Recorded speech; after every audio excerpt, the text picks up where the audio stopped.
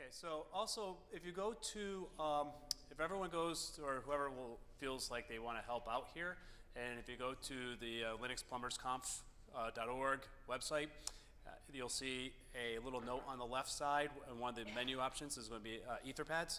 Click on Etherpads, it lists all the Etherpads for all the microconferences. There's going to be a real-time one. I'm going to soon have it up on that monitor. But I'm not going to be taking the notes. I'm hoping someone else will be able to take notes. So it's more people, anyone could log in and take notes, and it'll be very useful if we have more than one person doing it. But with that said, Julia and Darren are going to start off with librtpi.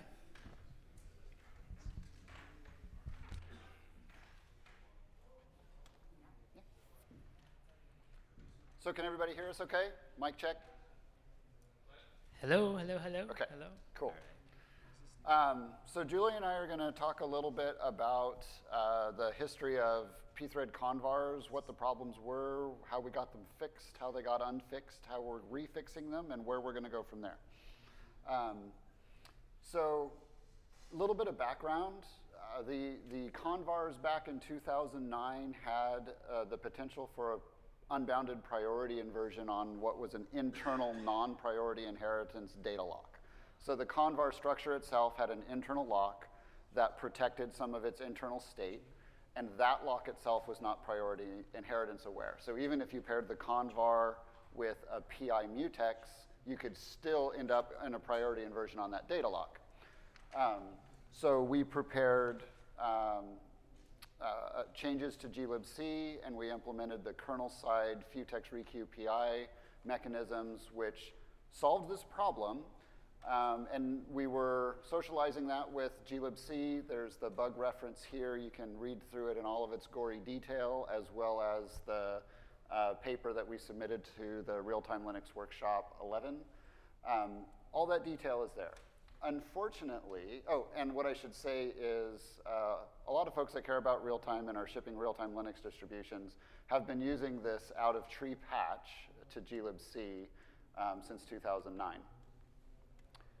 But the fix is still not upstream. Now, in 2011, somebody raised a bug about ordering with respect to...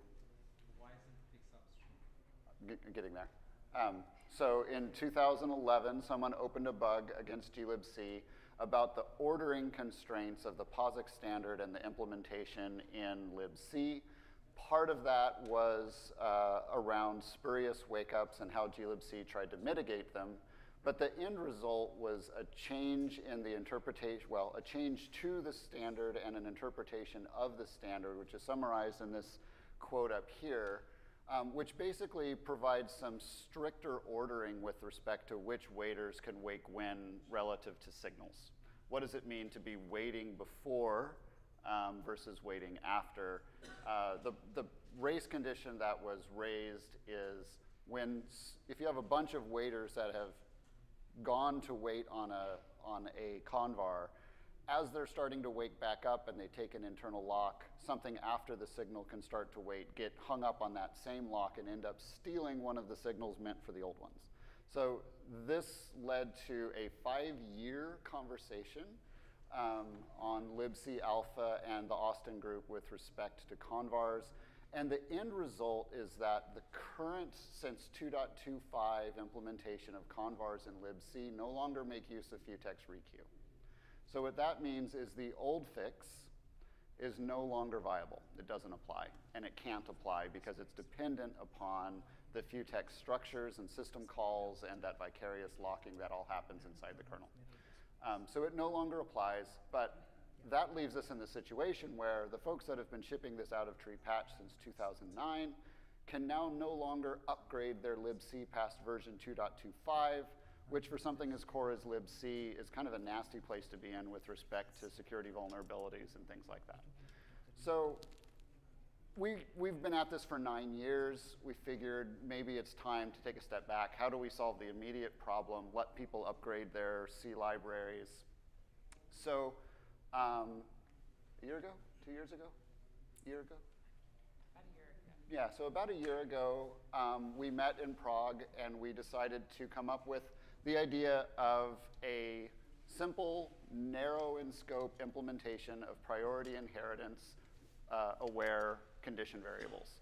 The idea here being, let's address what we believe to be the specific real-time use case of convars in a way that people can use them independently from libc, which decouples their dependency on libc versioning. And so this project is, after today, as soon as we merge the counters branch, should be considered basically functional. But what we'd like to do today is verify our assumptions, use cases, with input from you, users with real-time, why can't I talk? Real-time use cases, workloads, help us make sure we're not misunderstanding your needs or the expectations. So really quickly with respect to librtpy, it does not reuse pthread condition variables or mutex structures. So we re-implemented these initially using system calls and counters. So Sebastian is here. So most of this work in terms of the implementation of convars and mutexes, Sebastian and Julia were doing that on a mountain someplace. And mostly Sebastian. But we've integrated that work into the counters branch, which we can merge after today. What this does is it enforces some of those use cases, those real-time use cases. Pthreads allow you to not necessarily associate a mutex with a convar. We disallow that. It's part of the structure now. You have to pair them when you create them. They are only prio inherit. There's no opportunity to be none or ceiling. There's no robust. There's no error check. There's no recursion. There's no cancellation. So those are many of the ways in which we limited the use case that we're concerned with. And the waiters will wake up in highest priority FIFO order. And the GitHub link is there. And with that, I'd like to have Julia lead us in a discussion about expected behavior. So first of all, I want to talk a little bit about how glibc currently implements convar. So this is after Torvald's rewrite. He changed how the convars are implemented to satisfy the new POSIX interpretation. So here's how it functions, and I'll walk through this example. This is actually his example, so the credit goes to him. So the top row indicates that the W's, the two boxes of the W's, those are two waiters that are queued on a conditional variable, and they're assigned a group. Now, by default, when a task goes to wait on a convar, they are put into what is here G2, but that is a group that indicates that they're not eligible to be woken up by a signal. And then at some point later in the second row, we have our first signal S1 that occurs. And at that point, during the signal delivery path, we move all the tasks that are in the currently ineligible group. We move those into an eligible group, and then one of the tasks is chosen from the now eligible group. So in this case, S1, this arrow that I have here indicates that W1 is the thread that actually is chosen to be woken. And so now on the bottom row, at some point later, we have a third waiter that comes along. And the third waiter sees that the current eligible group is not completely depleted. And so what it does is it queues itself on G2, which, as I mentioned, G2 just means that it's an ineligible for being woken up. And so when the S2 is delivered, it will actually go and look and deliver the signal to the list of eligible waiters in G1. And so at this point, it would choose W2. Hopefully that's clear. If not, I can answer questions about that. I want to talk about the inversion case that's problematic for RT in this implementation. So in the inversion case that's problematic for RT is in the case where the W3 here that actually gets queued in the uneligible list is a high priority waiter. And so therefore, S2 should actually wake up W3 because it happens to be the highest priority waiter. As it exists now in the implementation, this just doesn't happen. So there's an inversion scenario as it exists now in the implementation in glibc. That's something that we want to Julie? solve for librtpi. Yeah. Question, has there been complaints about this in the real-time community? Or is this something we just noticed? I mean, where was the notice of this issue? Wait, Yeah. ready? Oh. Watch heads. Be very aware of the flying objects in this room. Yeah, so Torvalds came to the real-time Linux workshop in Berlin, where we discussed the entire situation around priority inheritance and convars. And when he described his new scheme that was POSIX compliant, I already told him that this was broken for real time at the time. So he knew this before it landed in glibc. It's in the bug stated that way as well. It basically says there's no known solution to achieve this with the requirements of the semantics and the existing futex operations is part of the Bugzilla. Yeah. My question is, did anyone in the real-time community complain about this, or is this just Well, we something- complained then to him that Right. this was not good for us.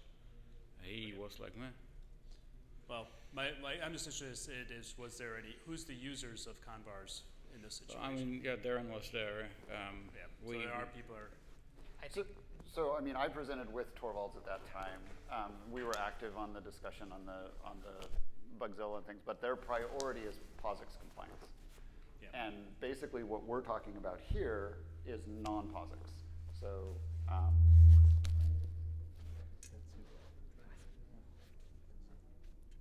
yeah. Maybe this one. Yep. It's this one over here. It's my fault. It's this Speaker. I was going to ask, are you dependent on a preempt RT for either of these? You know, your lib or RTPI. No. Okay, so this is true regardless of. So RT to versus be non-liberty. speaking from a distro perspective, I mean, I'm an RT guy, but I also have to think about rel. We probably need to add a librtpi package, I guess. I would say that depends on the output of this discussion, Okay. right? You know, Yeah. I'm getting rid of this. Here.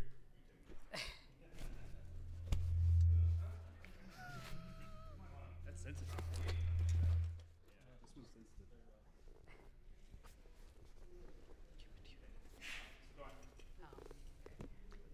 So you, Yeah. yeah.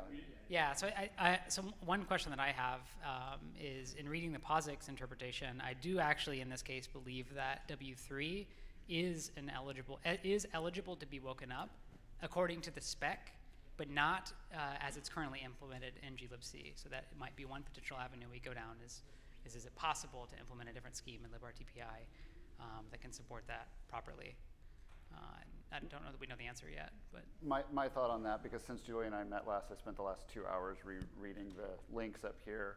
I think that the clarifying statement here is intending to limit that interpretation to a specific ordering relative to signal, whether it's pthread con signal or pthread con broadcast.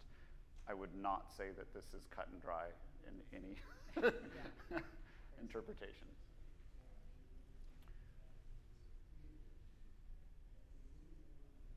So I think a question is about expected behavior. So if this was your real-time application, at the time of, actually I take that back, I'm sorry.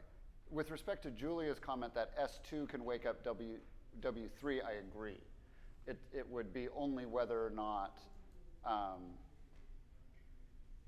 S1 could wake up W3 in the race condition that I specified earlier, that's a violation. So actually, I take it back. We're in agreement. Sorry.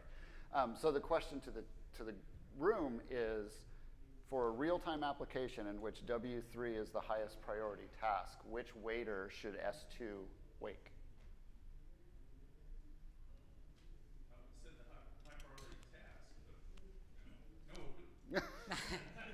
So Clark says W3. I would have picked the highest priority and I would have inserted it because it was higher than anybody in the waiting group.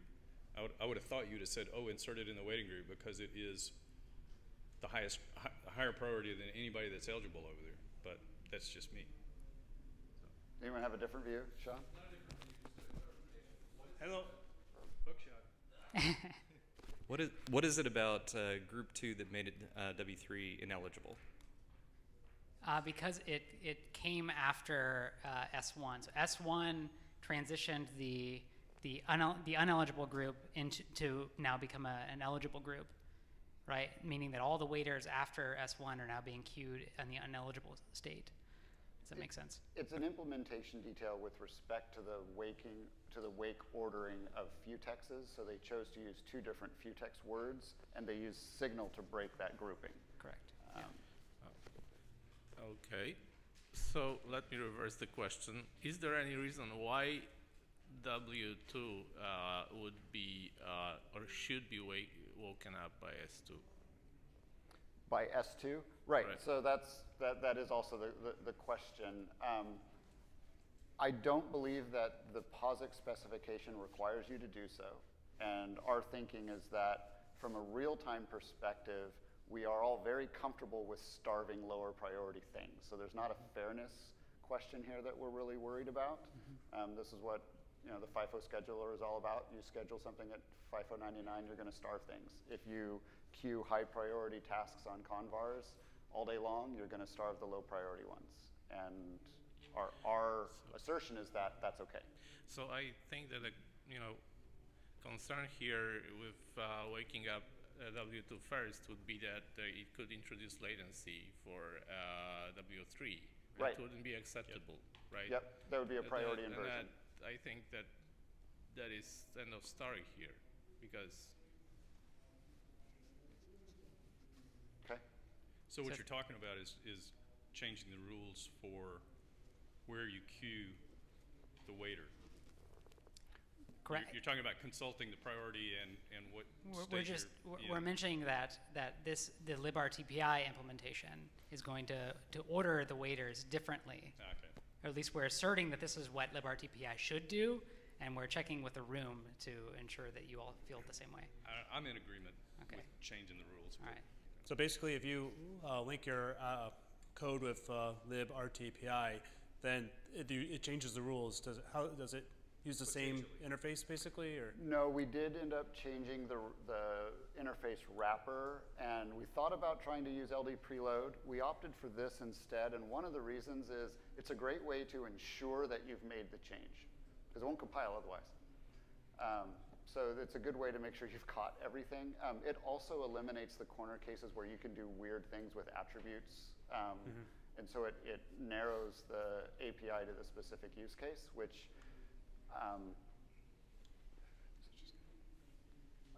I think further specifies what we're trying to solve. Wow, I love this thing actually. Yeah, actually I'm thinking to say, maybe from a system design point of view, looking into the real-time system, say that why do we have 2 different threads with different priority waiting on the same carnivore, and the carnivore normally is notified by some server, which means something is ready, so the server is providing something to them. So if looking into another way is that shouldn't different threads block on different threads with different priority, block on different carnivores, so that we can have association of the server thread, which will have similar priority as the priority as the thread who are waiting on the carnivore. Otherwise, because say you have 3 different priority threads waiting on the same carnivore, and what will be the priority of the server thread? I think it's a system design thing, because it's different from a mutex priority inheritance, which you have a hierarchy. But the carnivore itself is you do not hold anything. The association between the waiter and the provider are kind of indirect. I think it's a really good question and a debate that you can have at the application level. But I think from a core sort of locking infrastructure and mechanism, it's not the kind of thing. if we were to make a statement about that, we would be over-specifying in addition to the POSIX standard. And our goal here was to provide an underlying mechanism that you could use for whatever you choose to be your architecture. Yes. So my point is that because I heard you guys provide something which is not POSIX compliant right now. So the question would be that do we want to do that, or do we want to solve it in the system design level? Yeah, I think there is like what Darren said, I think there is perhaps a reevaluation should be done at the application level to see whether or not convars is actually a suitable mechanism for synchronization and whether or not that can be avoided. But there are applications in production right now that make use of convars and may be unknowingly broken, or maybe knowingly so. But they need a way to be released from the version constraint of the old glibc. So we are running shy on time, so I'm just going to advance us to the last slide, which maybe we'll just leave here if Stephen wants to pull us off the stage. But this is a little bit about future work. The question marks are things where we're interested in input, so feel free to type it into the Etherpad or let us know. And then the bottom two items are just things we know we need to implement and work on. So, any final things? No. Okay. Thank you. All right. Thanks all.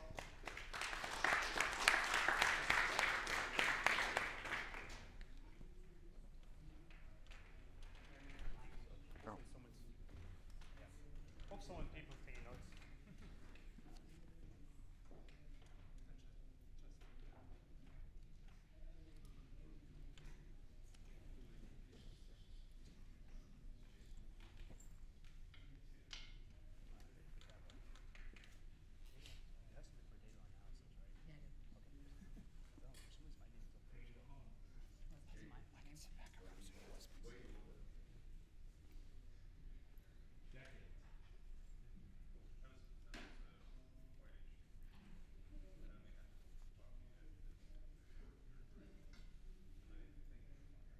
Turn it on. This is a switch. Is it? Switch on? Okay. So I have a small side project, and I have a couple of questions on that, and just present what the problem is. So the background is we have application, or one application, which is using xenomaids at this moment. And the reason is, or the composition of the project is, you have an application, and inside the application there's a thread, 1 or 2 threads with real-time priority. And the main problem we have is those guys are using a few libraries, and they're stacked, and they don't know the internal details of those libraries, which means if they call some function, they might do something which is not really good for real time. So, and in the Xenomai case, it's the system is working in this way, that you have 2 schedulers basically, and your real-time thread is running in the real-time domain, and as soon as you do something, calling something which this real-time domain can't provide, it will be transferred to the other scheduler side, or to the normal Linux side, and this transfer, if you transfer this thread from one context to another one, you get a signal, or you can configure, you get a signal associated with a stack trace. And this is a very, very useful debug tool for those guys, because they find out basically, okay, I'm doing stuff and I'm calling this function, and okay, this is not okay. And so the thing is, they would like to port the application to preempt RT, but at this point they really lack this feature. They really want that. And I was thinking about how to emulate this with the current means we have in the kernel. It's purely debugging. Do you want it? Ready? What? Yeah. Here we go. So if it's purely debugging, you might abuse the tracer and eventually do some better conditionals or BPF or something like that. Isn't that Yeah, that's the title of nice segue? Yeah, okay. Okay, let's skip that one.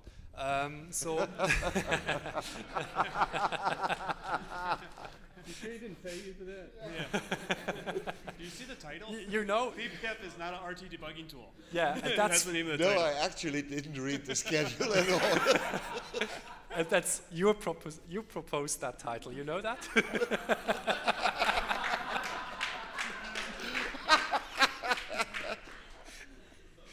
Come on, that was years ago. No one forgets. The internet never forgets. Yeah, so what I did was basically I attached the syscall trace point and added a small BPF which checks the thread ID, and if it's the one I'm interested in, I do like looking at the resources. And the thing is, what the previous slide was, it's the syscalls are not a black-white thing to decide. Sometimes it's okay to call one which might sleep, and sometimes not. You can't decide that basically just on the syscall level. And obviously there are resources where you might can access during setup phase very easily, and then later you shouldn't do anything else. So just one file script is okay to read and write, but the other one don't do that. That might be something. So it's the thing is, what that means, you can't which brings me to that slide. Basically, with BPF currently, at this point, you have to write either with really low-level means a program, which makes no fun at all, or you use the toolchain to build your program and then load it to the kernel. But currently, the toolchain is working for x86 and ARM64.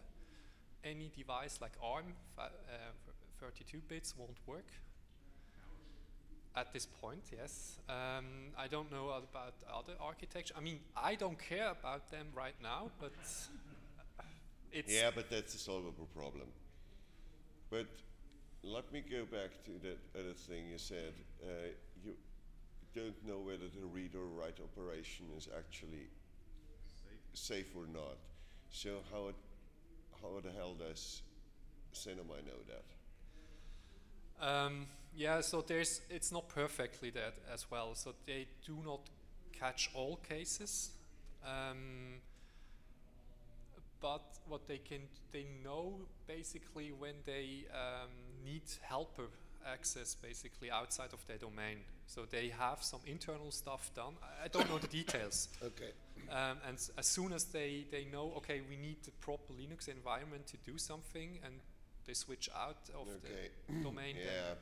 Yeah, I remember. Now, what we could do is if we have tracer points, I mean, one thing is, or we could hook into, or trace events, what we talked at in Edinburgh about things like if you grab a writer lock, which we said a writer lock has no PI. I mean, they PI among writer locks, but they could be stuck unbounded from readers. So that's something you never want to do. You never want to call a writer lock. But if we could put in a trace point or something, or a ftrace hook, in fact, that if it's, you hook it there, and then actually have a module, so you don't have to worry about, this will work across all architectures. You hit a write lock, you check to see, is this task a real-time task that doesn't want to do this? Boom, send a signal right from there. So the main problem I currently see with, what BPF solves right now is that you can have this kind of condition when you want to send a signal built depending on your application. So if you have ftrace or anything running, either you consume all the data and have to do the processing. No. This is not exactly. Is that so? What you propose? You can actually inject. Also, you have a trigger. So basically, you trigger it on a condition. Yeah, but how complex can you make that condition? Pretty complex. Okay. And it's even going to get more so. So if you're just thinking about. That's purely a mechanism problem, and I don't worry about the mechanism. I more worry about the semantics. Okay. So where do you put your trace points in, or can you reuse existing ones and sufficiently enough cover the cases you care about? Yeah, I think. So at the very end, whether you use BPF or whatever other random mechanism. That's pure implementation detail. Yeah. That's solvable. Also, the toolchain thing is solvable. So the main problem is that you want to have a well-defined semantical list of conditions where you say this should trigger. Yeah, that's one of the big and problems. that's, if you want to extend it to something like read-write, and then differentiate between actually dangerous reads and safe reads, yeah, that's going to be tough. Well, is there any chance that, well, is grabbing the reader lock, is that dangerous? I mean, is the reader lock, or the readers, they could starve a writer, correct? Or it's not fair. So if a writer's waiting, do readers block? Right. So the only problematic side is the writer side. Right. So I'm saying is, so if you're a reader and the writer is holding the lock, then you boost the writer. Yeah. And get it out of the way. Right. I mean, this still can be problematic if the writer is actually sleeping on something else, which might happen. Yeah, and also if a writer is sleeping on another writer, that we have to be able to trigger that too. Yeah, that's bad luck. Well, what's the problem with being a little over optimistic here? And if there's doubt, send the signal. I mean, this isn't. Yeah, of course. I mean, you always can say if. I guess my only question is if we say this is a questionable system call, and we send the signal. Give me that. So, I got one right here. So if there's doubt, you know, if it's a fuzzy system call, are we going to be overwhelmed with false positives if we just send the signal? So you could. One thing is, you probably, what you can do, or what we can do right now is, you have a setup phase where you allocate resources and you know which one you want to talk to. And then you basically tell, okay, these file descriptors are safe to read and write to. And if you call read to anything else, an audited file descriptor, you just say, oh, that's not good. Yeah, but then you need application interaction with that. Yeah, that's. Yeah, but because you have to figure out the file descriptors. Yeah, I'm still thinking you could base it on the because the file descriptors where you actually think they are safe are usually special device files for your magic custom driver or something like that. So you could do it the other way around and say you trace the whole thing and you just get events into your magic supervisor application on open, because with open you get the path, and on the return from open you get the file descriptor number, so you can do the association based on the path. Okay. And then you get whatever for def magic, you get file descriptor 7 and you say everything except 7 is going to throw a signal. Okay, yeah. So that might be workable. Yeah, but then how do you pass that information? I mean, the application's running. How do you, like, the open? I mean, does BPF or mechanisms have a thing of transferring? BPF can here.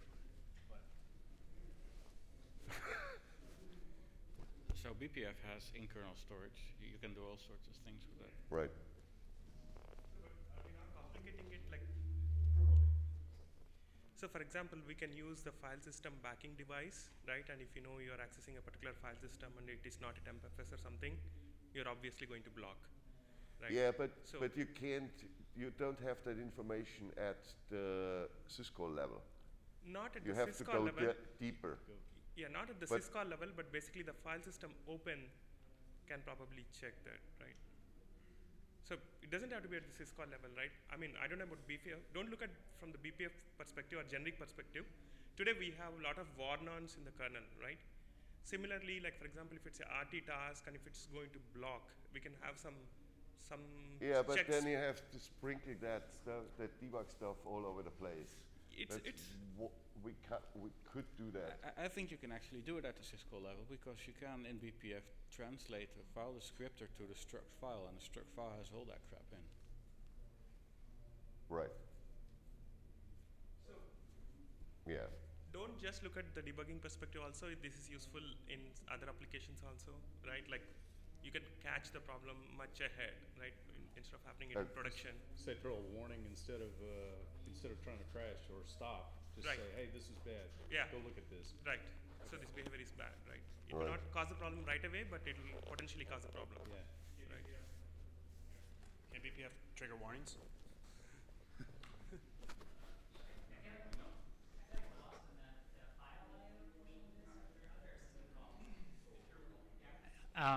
I feel like we've, I feel like we're kind of stuck up on the file I/O portion of the system call space, but there are other system calls that might also be problematic for RT, like the POSIX CPU timers and like all sorts of other insane things. So yeah, I mean, of course. I mean, if you start the whole debugging thing, you have to define which system calls you consider safe, sure. and everything else is unsafe. So Yeah, I by guess default, everything is unsafe. I agree. That's going to be a lot of warnings. It's also not just implementing it at the system call level, but also basically finding a way to say, okay, if you've come up with a new thing, how easy is it to add a new test case? Yeah. I guess that's where the issue is, and I guess that's where you've had trouble, is like the simplicity of basically adding new, I mean, yeah, implementation is, you know, it might be just say, oh, it's just implementation detail, but it can be done. But having a mechanism that can easily add new test cases is what we want. I believe. Right. And that's why I was thinking, like, you know, and I'm not sure if system call level is the best level. If we just look into the code paths, if there's trace points that we get attached to, and say if this is triggered by this guy, she might be able to trigger right away. Down a deeper call, why are we stuck at just looking at system calls? Since there's trace points all over the kernel. Yeah, the question is, are they in the right places? Yeah. I think you should They give might. all this to Steven. Yeah. It seems like he's got the solution. So. No. I already got assigned a patch or code I had from the last micro conference that I almost got done during that micro conference. Okay, that's basically all. And I mean, that's obviously just for syscalls. Eventually want to do also like glibc interfaces like malloc and so on. Yeah, but those you can inject, you probably put just int 3s or something. Yeah, probably. Yeah, but you can do uprobes on that. Yeah, Yeah. that was the idea. That's why I would like to go further with that. And in Stay away from BPF. yeah, but BPF is like ugh. Yeah. But you can do uprobes with eBPF.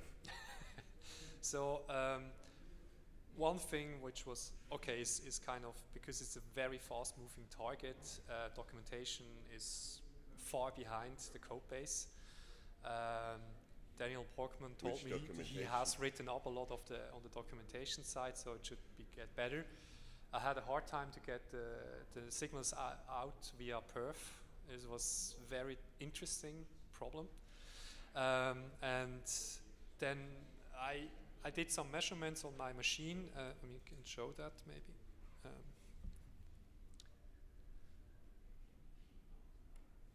So what you see here is an histogram. The blue one left is just a system call. I think it's get timer ID.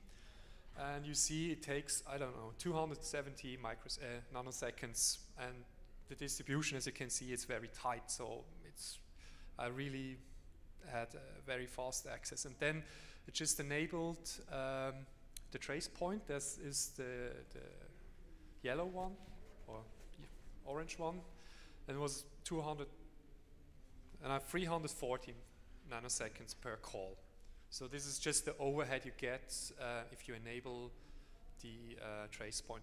And if this is all in a tight loop, everything, and disable it, and you know, if you have a normal system running, it's way over. The distribution is, you can't really read anything from that anymore.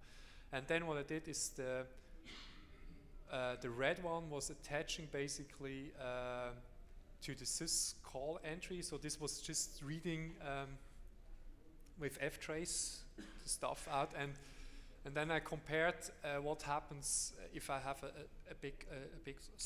larger BPF. This is the green, the last one. This was with 390 instructions, and you can do the math and you figure out it's about 1 cycle per instruction you need for BPF, which makes kind of sense because.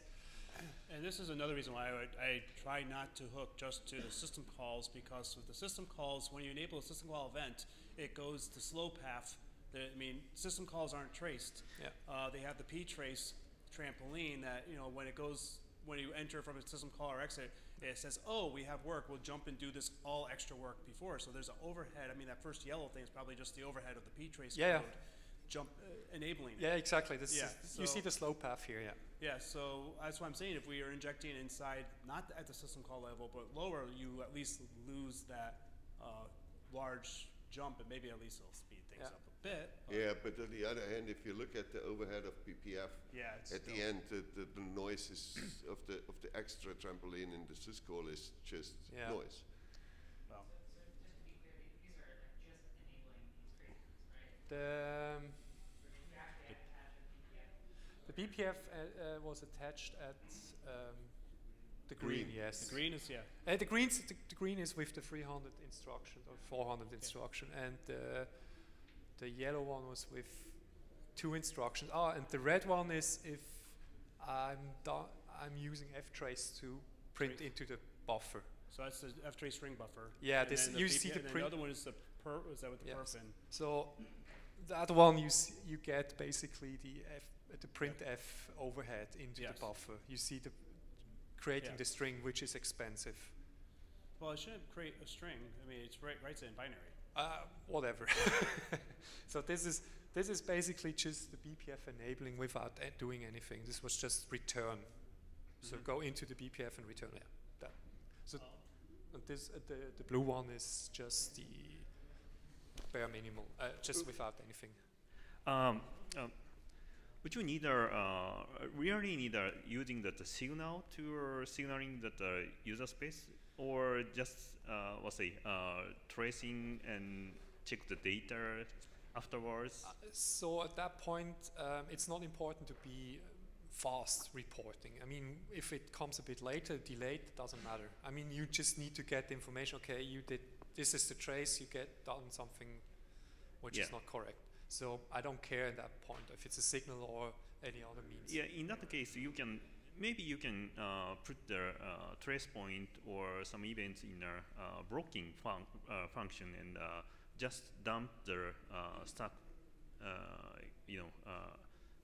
kernel stack and the user stack in a tracing buffer. Yeah, that would be enough for checking. Yeah, basically that's what you get if you have the BPF, and you can call. I think can't remember the function name where it just dumps the stack trace into the ring buffer, which is very handy. From the interface and everything, it's the thing I want to have. But I really got annoyed by this tooling situation for userland. But if it's the right decision, right way to go, okay, we're gonna fix that thing. I think so. Basically, the result of this discussion here is continue that way. Yeah, that's. I wanted to check if I'm on the right path here. Yeah. So I think if I just get you and then play around with either system calls or just basically you're on the right path. Just fix things you could try. And fix the tooling. Yeah. More work. Yeah. Keep going. Yeah. Okay. Okay. So you got a work package now. Yeah. Thank you. Thanks. You volunteered.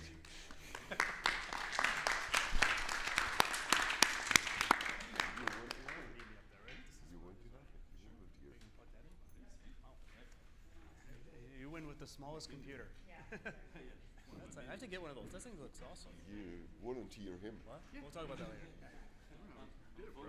Oops. Did we delete data analysis? Yeah, you've got volunteered. Yeah, you just deleted your data analysis.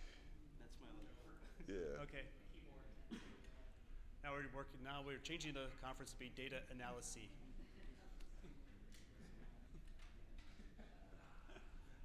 Hopefully there's an undo button.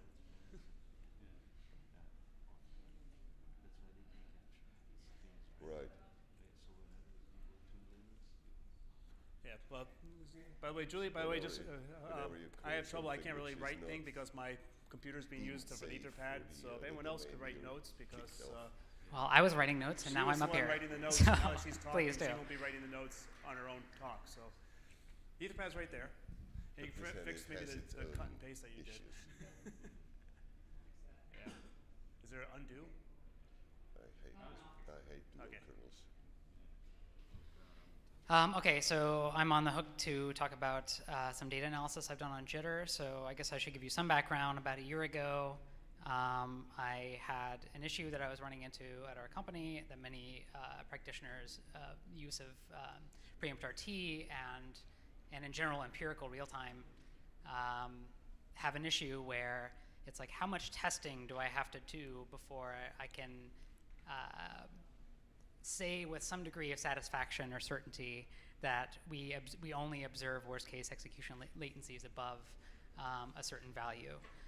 And so you could run a test, you can like give it all the loads, give it pathological load scenarios, run a cyclic test for like, days. But is that good enough? You'll get a result out of that. You'll get a maximum latency. Is that going to be good enough?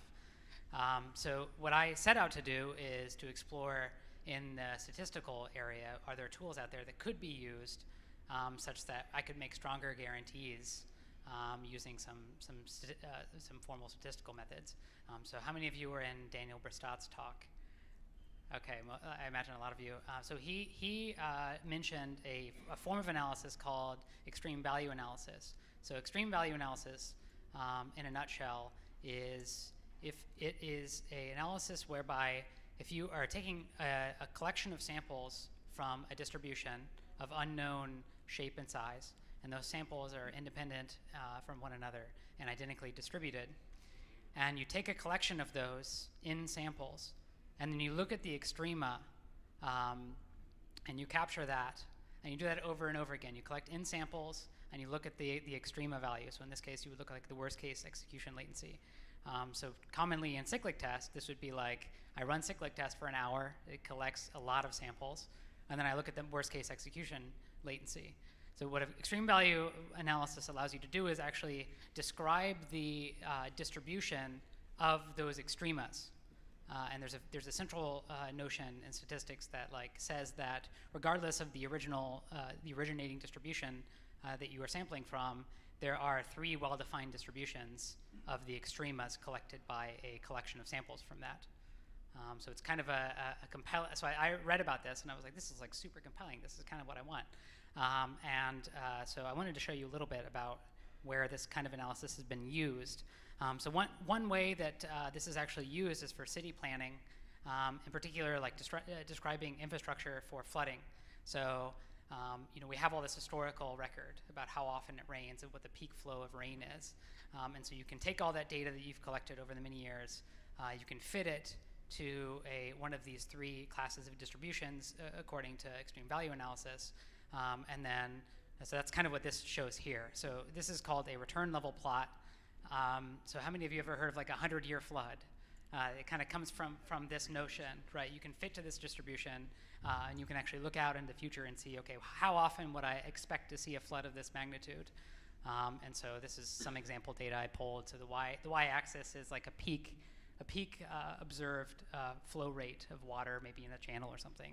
And on the x-axis, you have a number of years. You can see like, okay, at about 100 years, the point estimate would show that you would expect to see over a course of 100 years, you should see a max of 350, I think it's like cubic meters per second or something. So this looked really compelling to me for a variety of reasons, one of which is I would like to see a similar plot when it comes to like worst case execution latencies for preempt RT. And secondly, there is a confidence interval in this built into the model. The model fitting gives you an estimation of the parameters of this fifth distribution. And so I want to be able to confidently say, maybe with like a 95% confidence interval, that in 100 years, you will see anywhere between 250 to 450 cubic meters per second. I'm just curious yeah. how the dots could actually be lower later the longer it is. Because if you think it in like 200 years is lower than the 100 years, you would think that, hey. Yeah, that's a good question. I don't know that I'm prepared to answer that, but I don't know. That's a good question.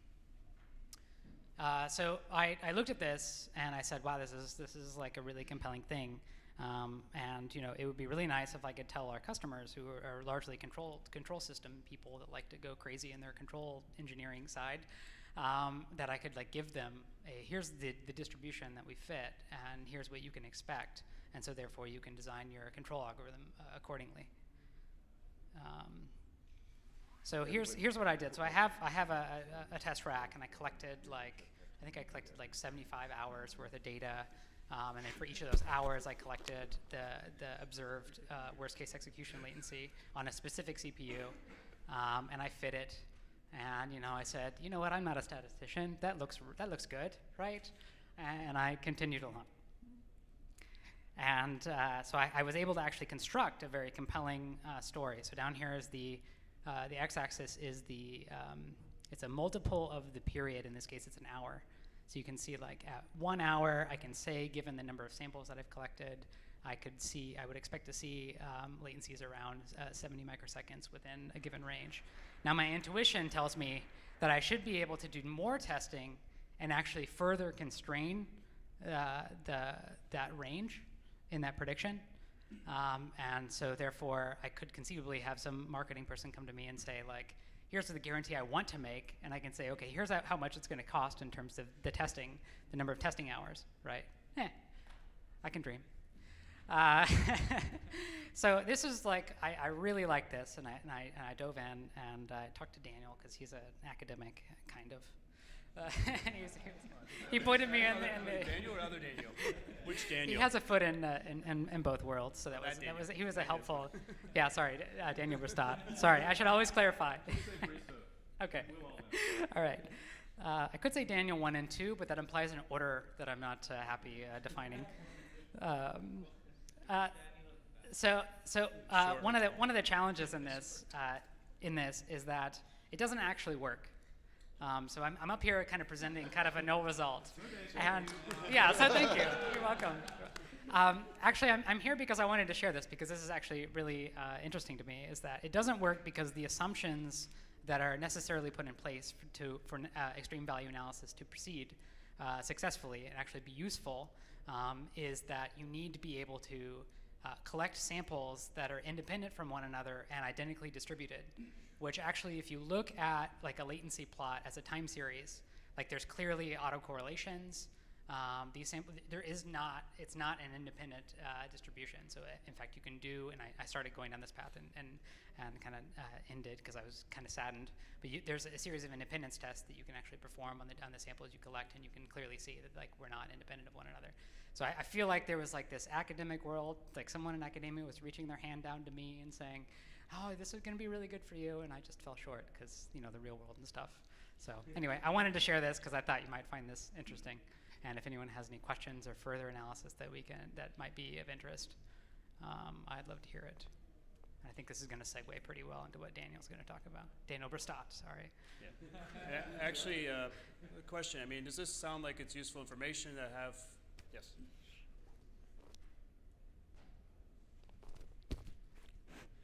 Yep.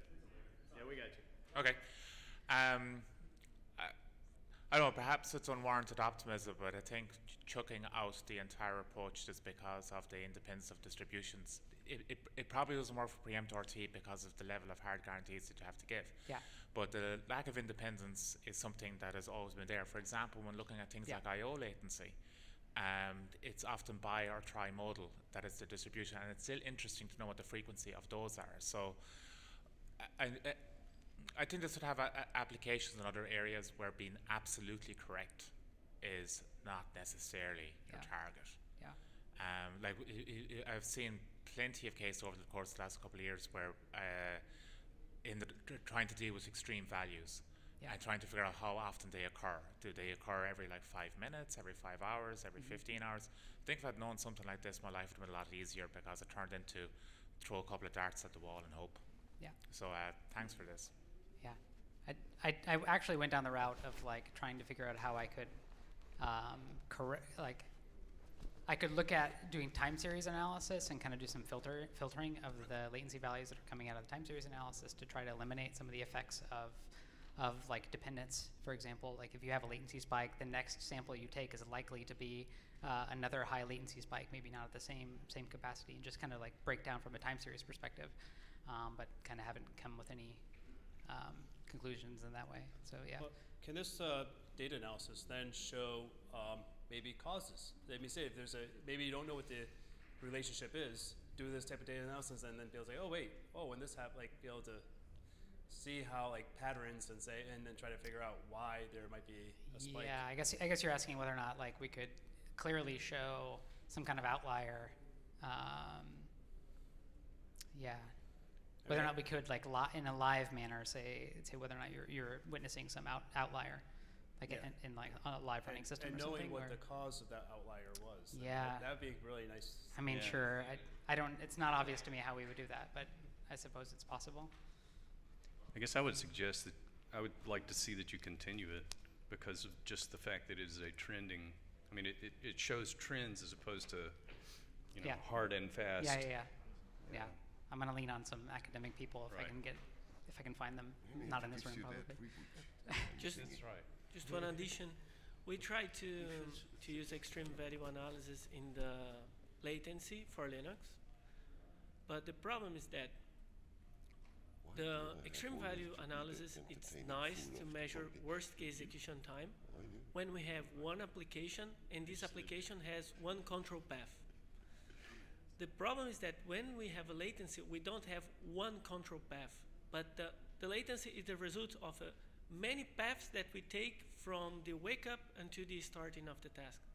So now we have the latency because the system was idle, then we get the latency because we run the code of a regular preemption, or because we take a section with very long preemption disabled. So we are analyzing very different code paths, and we are having some outputs that are different. They are not related to each other, and like we have in the start we have a distribution very close where we have many occurrence of that latency, but then we have a very far tail, and this very far tail is the problem when we are trying to measure.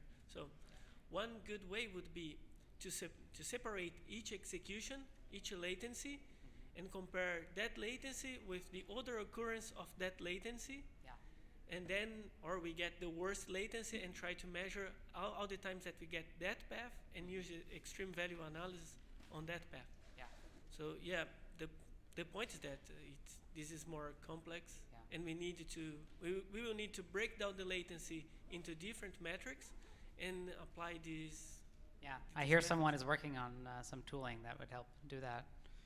I know a guy he's working to breaking these metrics. Okay. And he's helping guys with extreme value, but he doesn't know about extreme values too much. He knows the requirements, but doesn't know the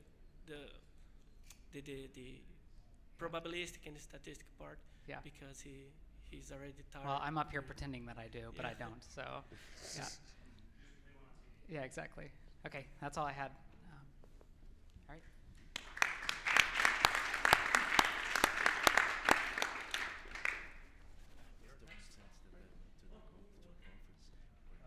Beyond the latency, new metrics to the real-time kernel. Who's that? Is that? Yeah. He's like, wait, it's me. Break is after you. It's after you. It's at 3:30. So, see, it says go it. fast. Yeah, just remember, everyone's waiting for you to go out for the break. Wait, that's Steve. Give your presentation to Stephen. He goes.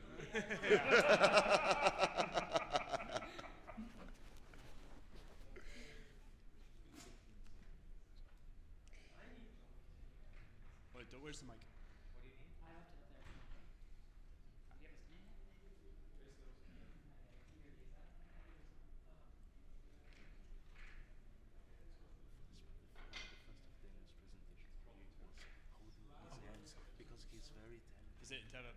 Okay. The Did you want to try that one?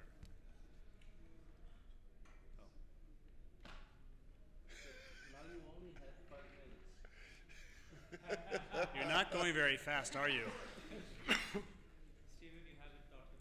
That's intentional. Yeah, I was his mentor. Oh, nice. It's my nephew.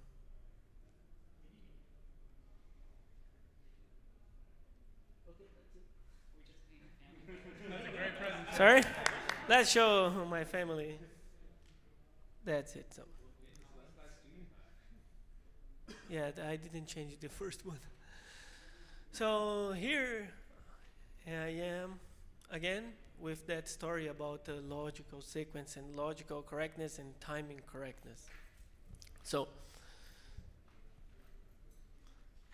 back with that theory, like in the theory, real-time systems, we analyze the system as a set of variables, of independent variables, and we do use these variables, for example, the period of the task, the execution time of the task, and the deadline of task, which are abstractions that we are now using on SCADeadline, and they are already present on kernel, right? But there are some other variables that are used there, like the blocking time of a task. How long does the task block on lock, on the idea of lock? And then they use these variables to say that if the system is schedulable or not. And then they do that math saying that, okay, knowing that my worst case execution time is C, my blocking time is B, and the interference of other tasks with a higher priority is this, my response time is that. And so for all the tasks of the system, I compute the response time, and then I can say, okay, if all the tasks complete before the deadline, the system is schedulable. And that's how they do analysis. So, okay, this is a little bit complicated to see the things, but we can draw the picture. And I forgot to, does anyone have a laser? I thought it was after the break. That's a real-time presentation. And I'm now getting the Steven style, like lefting things to the last minute. Yeah, that's a blocking time. I was waiting for a resource. I was already running. So we have the sorry? Yeah, and you as well. No. So we have in the academic side we say that we can have a release jitter, which is the time between the activation and the starting of the time, the starting of the execution. We have the task execution itself, which is the execution time or worst case execution time. We have a blocking time of tasks, and we have interference from Luis Claudio and from other tasks. And what really matters for them, they use all these abstractions to, in the end, know if the response time is before the deadline, like a deadline equals to period, for example. And they care about this variable, the response time. That's what really matters. The other metrics are used to compose the response time. So, on the parameter RT, we measure our timing correctness using the latency. And the latency is good. I mean, I don't want to say it's bad. It brings, okay, we are all here because we have the parameter RT, and the latency is the main motor of the innovation there, for example, to keep things work. So it's good. But we can go further. We can go beyond that. So now let's criticize, but criticize in a good way to try to find better solutions, right? Sorry? No, I'm generally kind. Okay. The idea of latency, we all know what is the latency, but it's actually composed of many other things that happen on kernel. It's RRQs, local RRQs disable, preemption disable, and a higher priority task that we are not analyzing, like a stop machine. So we actually end up seeing the kernel as a black box. and we measure it using cyclic test. Then, but as we use the kernel as a black box, we have no guarantee that, okay, I hit the latency now, and we will continue debugging, and now I will enable trace. I have no guarantee that that situation will take place again. And if something happens and it's similar, we have no guarantee that we are reproducing the same problem. And then sometimes we end up having latencies that happen once a week, and it's hard to find it out again. Because the chain, it doesn't mean also that the chain of events didn't take place. They might be taking place. We are just not catching them in the correct order to cause the latency. So, moreover, it's very hard, if not impossible, to give a guarantee on the worst case latency. And that's the case that Julia was talking about. Like, the variance in the latency is so, like, unconnected one data with other that the probabilistic methods to define worst case, for example, worst case execution time, they doesn't fit in the latency. We tried, not I helped with the measurements with a friend that works with probabilistic. She's a specialist on the probabilistic part. And she's just said, okay, the way that the data is, the tail is so long that we cannot make any relation with the rest of the data. So we found that we could not use extreme value analysis, for example, which is a hot topic on this matter, on the latency.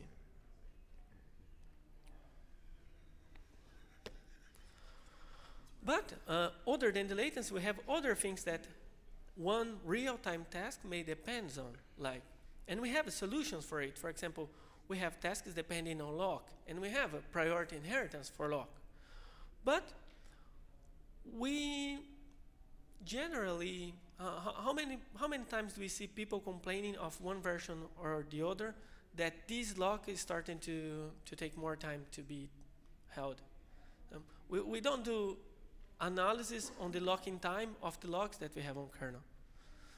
And moreover, tasks depends on other tasks. For example, the latency itself depends on an IRQ. And the IRQ, if we see it as a thread, is a task, sorry. It has some causes of the delay for the interrupts, and then the thread, again, there is another set of causes. So we have dependence among tasks that we usually don't analyze, and interference, like interference of tasks on another tasks, and interference of IRQs on tasks. We don't know, for example, if the execution time of a interrupt handler, a threaded interrupt handler in the real-time kernel, it increases because the driver changed. We don't measure this. So it's hard to say, to catch such kind of changes that might change the schedulability of my system in practice.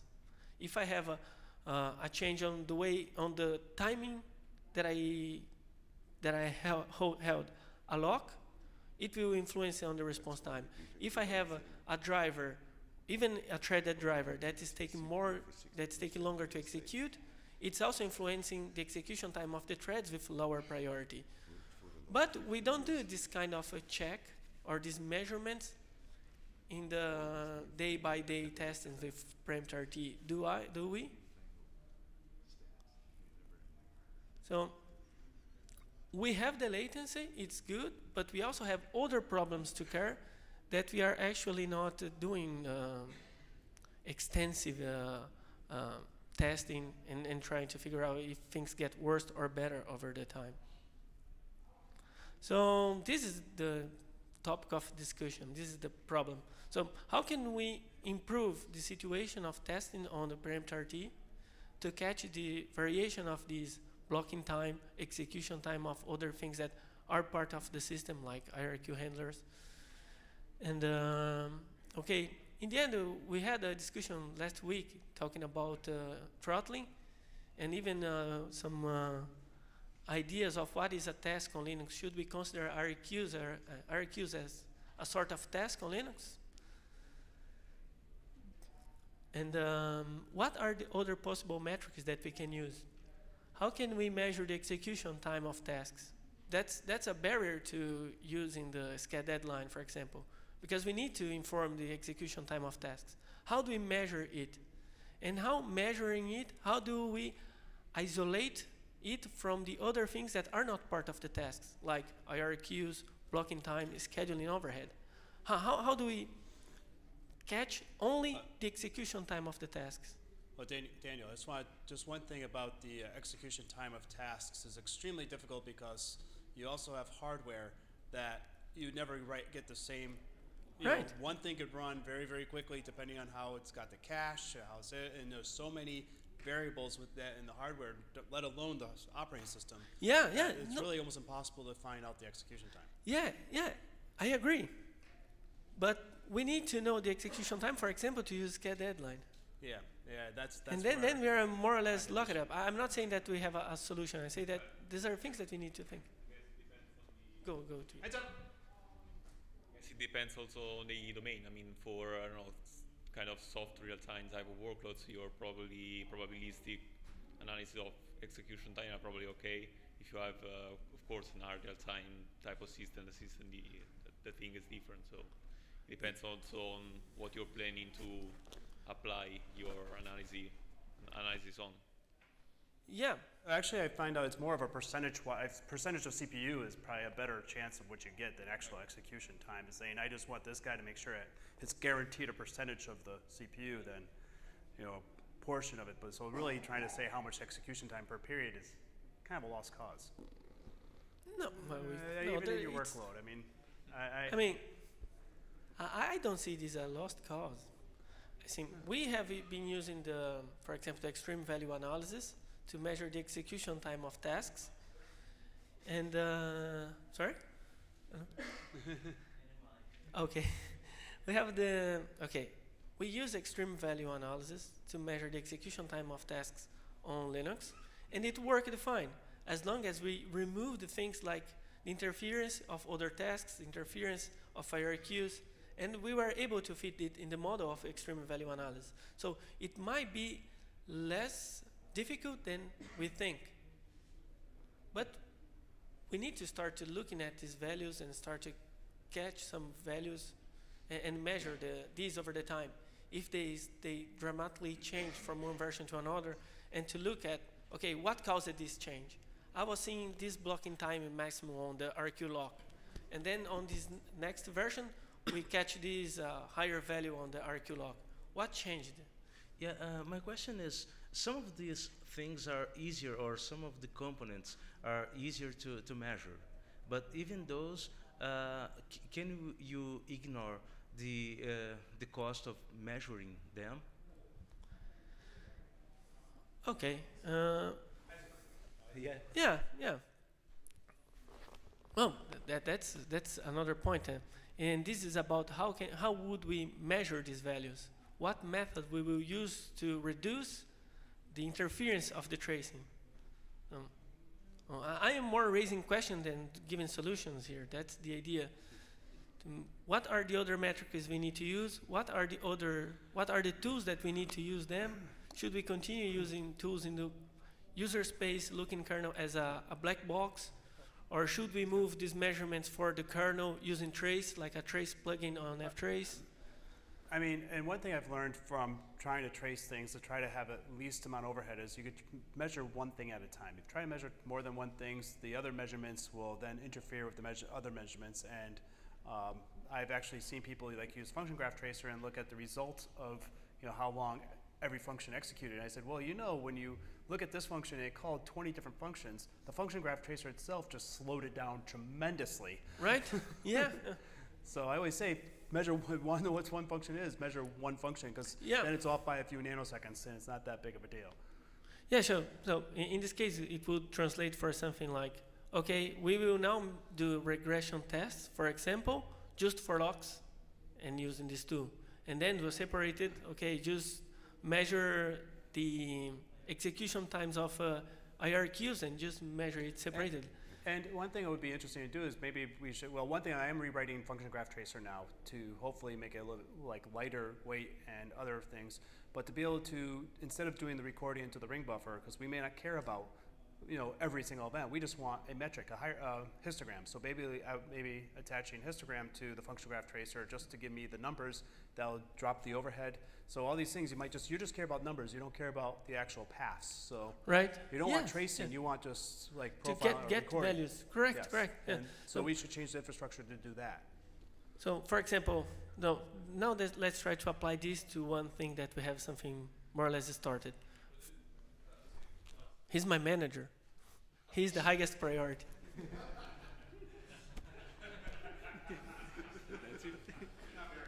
You get a raise. So like for blocking time, that's mainly lock hold time? Yeah, for example, we have a SCAD stats. That's what I was wondering don't we have that, aren't most of our mutual exclusion primitives instrumented in some way so we could say this one was held for, X lockstep. So, lockstep, that at least we might be able to go in and lockstep, not SCAD stats. Calculate for a particular task I wouldn't call it a hard value, but an average blocking. Yeah, but for example, it's a SCAD stat. It's wrong here. So it's a lockstat. But lockstat only works with lockdep on. Right. Yeah, and that's I tried to unconnect one from the other, but I didn't have time. So what would be the better approach for someone trying to implement this? Should do something like but trace lock also depends on lockdep. Yeah, those trace points are enabled only with lockdep. With function. Yeah, one can use function graph as well. So we have a lot of tools and ways to do this. What would be the best way for one guy that will try to do this? Should try to do in a way more no? Oh yeah. Clark has one. And oh, very nice. I like that. Where's Paul? So asking Paul McKinney is asking IBM as far as I'm concerned. Yeah, so should we use something using trace plugin? Should we use trace points and export the data to user space and process on perf? Should we use a SCAD lockstat-like analysis, grabbing the data and the numbers and storing as functions on kernel? What would be the point? Because I could see us, go back to that other one which shows the components. For blocking time, we have a starting point. Yeah. Right? But I'm lost on interference. Is because you're talking about interrupts occurring and preemptions? Okay. In the theory, interference is any kind of highest priority task that preempts the current execution.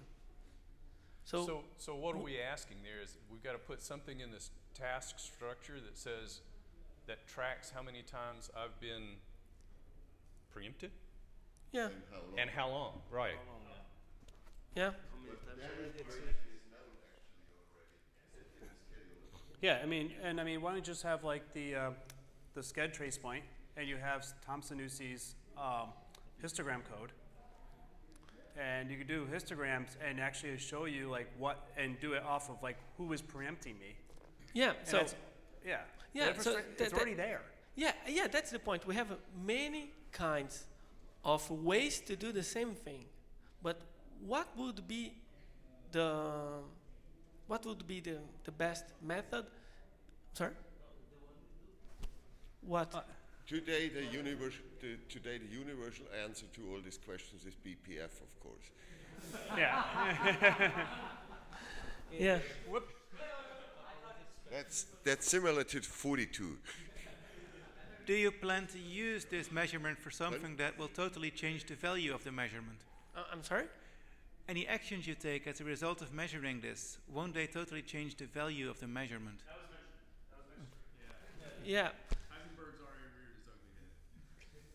Yeah, but it depends on the order of this measurement. If it takes milliseconds and we are measuring on nanoseconds, it's negligible. So I think one of the first things you might want to do is, so we know blocking, we know interference, but don't you have two others up there? Or at least one? The jitter? I'm sorry? You've got jitter up there, right?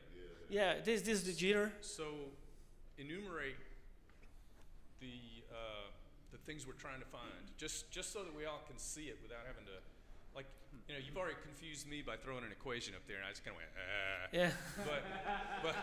But you know, if you would just give us a list to say, okay, this jitter, and point to the diagram to say that's the, you know, the interference startup. Interference over here while execution is running, blocking, trying to attain a lock. That actually looks like it all, but then an explanation of it, and then how do we figure it out? Is the data already there? It looks like, I'm not sure for activation jitter, but it looks like for blocking and for interference, we might have some numbers to start with. It's just a matter of how do we collect it. I guess it's not just how we collect it, but what are we How doing we with it? collect Right. Well, Yeah. that's the How we next step. collect it? We Yeah, collect that's the it. numbers, and now what? Yeah. Yeah. So. How would we collect these numbers? How would we well, we try? gave you a bunch of answers for that. I mean, I could tell you a bunch of things to do in tracing to get those numbers. And to me, I'm working at trying to get the overhead down. I mean, you don't need, they said, you don't need actual tracing. You just want the histograms. You just want the numbers. And that actually drops off a lot of the overhead. And we just make it a minimum. I mean, function graph tracer should be able to, you do that and you get the entry and exit of a function, and you trace, like I said, the lock function, the mutex functions, the spin lock functions. If you just put them to be traced, you get the entry and exit. And that way you actually, that's one thing I use to see, okay, how long have these things been held? Like, why am I blocked for so long? And then you use the sched trace points to do, like I said, the pseudo events to get the, that just doesn't, all it does is it does the histograms. It doesn't do any recording of the events itself. You just get a nice histogram of, and then looking at what preempted you. So your suggestion would be doing the processing in the kernel, using the ftrace interface, not tracing, but getting the numbers and storing there and putting the interface there? Yes. That's something I also agree it's a good way to proceed, but is there any other way that people would suggest? You want people to suggest BPF, right? No. I actually, like, well, you're asking that. Anything else? No. But the problem is that I agree with you. When I was doing this thing, now what I will do? Okay, connecting with the previous presentation. Here I will collect very fine-grained events. 10 seconds of a tracing collects me 1 gig of data. So I was picking all these traces with trace points and then grabbing them in user space and processing with perf. It works fine, but I need to allocate all my memory to do tracing.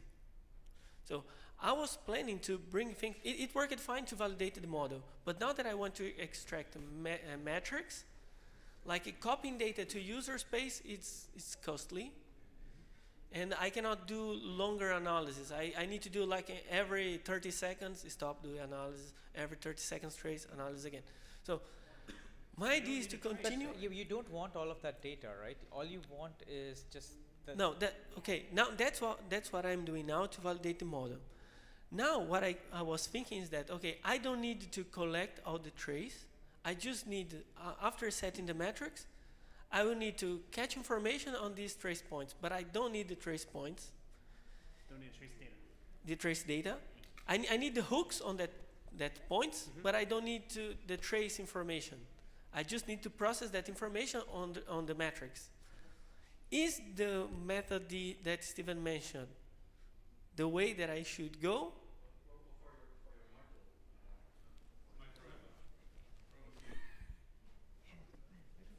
So for validation of the model, the easiest would be to build it in a kernel module and register to the trace points and then run it live. I'll repeat. I think you said, so like make sure I get it right. You said just write a kernel module that hooks into the trace points that you want, or the function graph tracer, and just put a hook in there and get the bare minimum tracing, so that could drop the overhead. And like I said, I would suggest that if the normal tooling proves to be too much of overhead, and maybe you could do that just to try it and see if it does, if there's a difference. I mean, this is already output of tools, so I have to generate code and stick it in a module. Yeah, actually when you do a module, you can do even correlation on it per task level. Okay. And then store that data. and get that separately out, so you're not limited on the restrictions or thingies which are in ftrace or proof or whatever. So you can just do more flexible analysis, but you can reuse all the existing trace points for that. Okay. Just by hooking into it, and you have most of the information you need is already there. Yeah. So good. So the idea was the consensus that we need to hook on these places, and then we can either or store this data on per CPU or per task information, or to write a plugin on ftrace to use it, or load a module. I think the module is going to be lower overhead for you. And you're still going to have to ship in. Yeah, but one question now. I'm using trace points here that are not present on kernel. But we might not edit it. Someone might not want to edit more trace points on the schedule. Have you looked at the before you get slammed? I don't like trace events thingies, but I don't mind just adding the raw hooks. Okay. Okay. That's. So basically, to me, that's perfect. We can't add the trace. Okay, so the raw hooks. Okay, we used to be able to. No, we still. Well, no, sort of. Okay, the terminology is trace points are actually the hooks. Trace events is what you see in the thing. So you don't like trace events, you like trace hooks.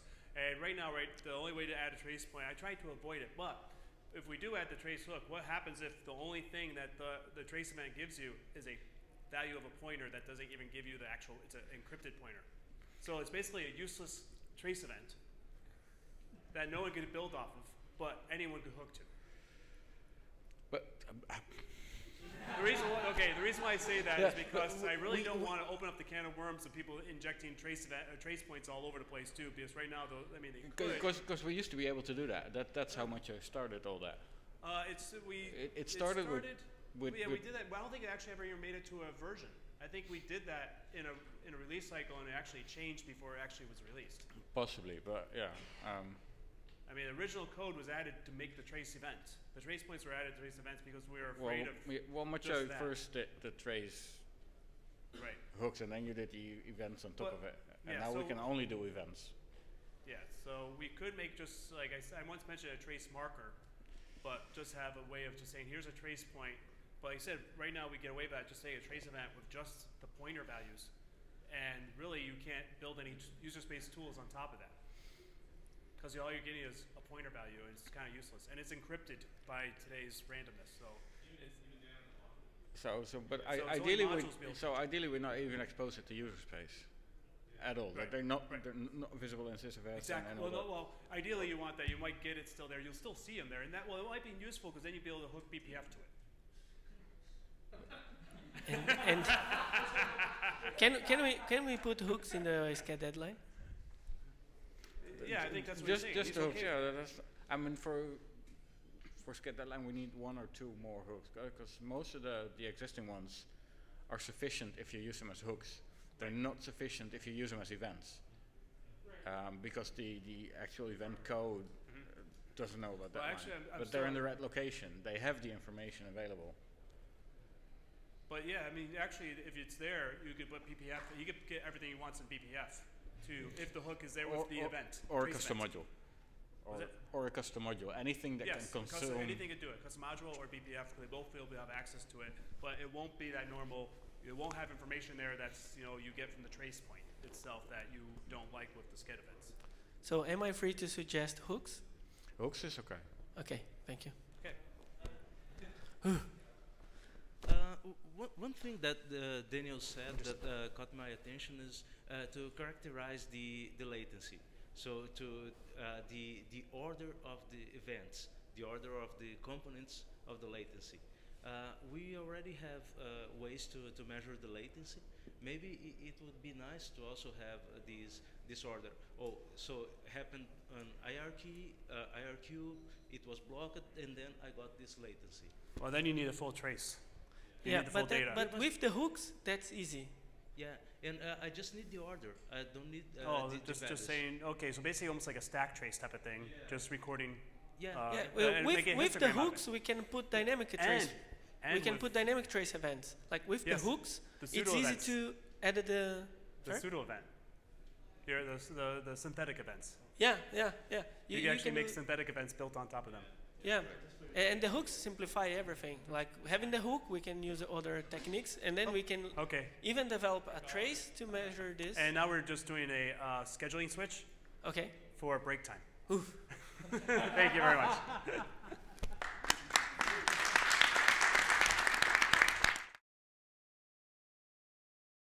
So yeah, basically this is a continuation of this morning presentation about basically what's coming next in SCAD deadline. We just thought that since there are a lot of points up for discussion and interesting to implement, I guess the purpose with this is to just pick a few, 1, 2, I don't know, 3 items that we think are worth implementing, looking at like in the near future.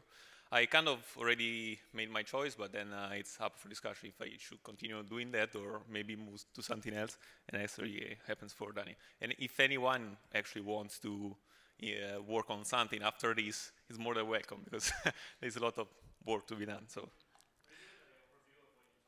well, that's up for discussion. I can either, basically I have the list of points that I discussed this morning, but I have also, there are basically the same slides.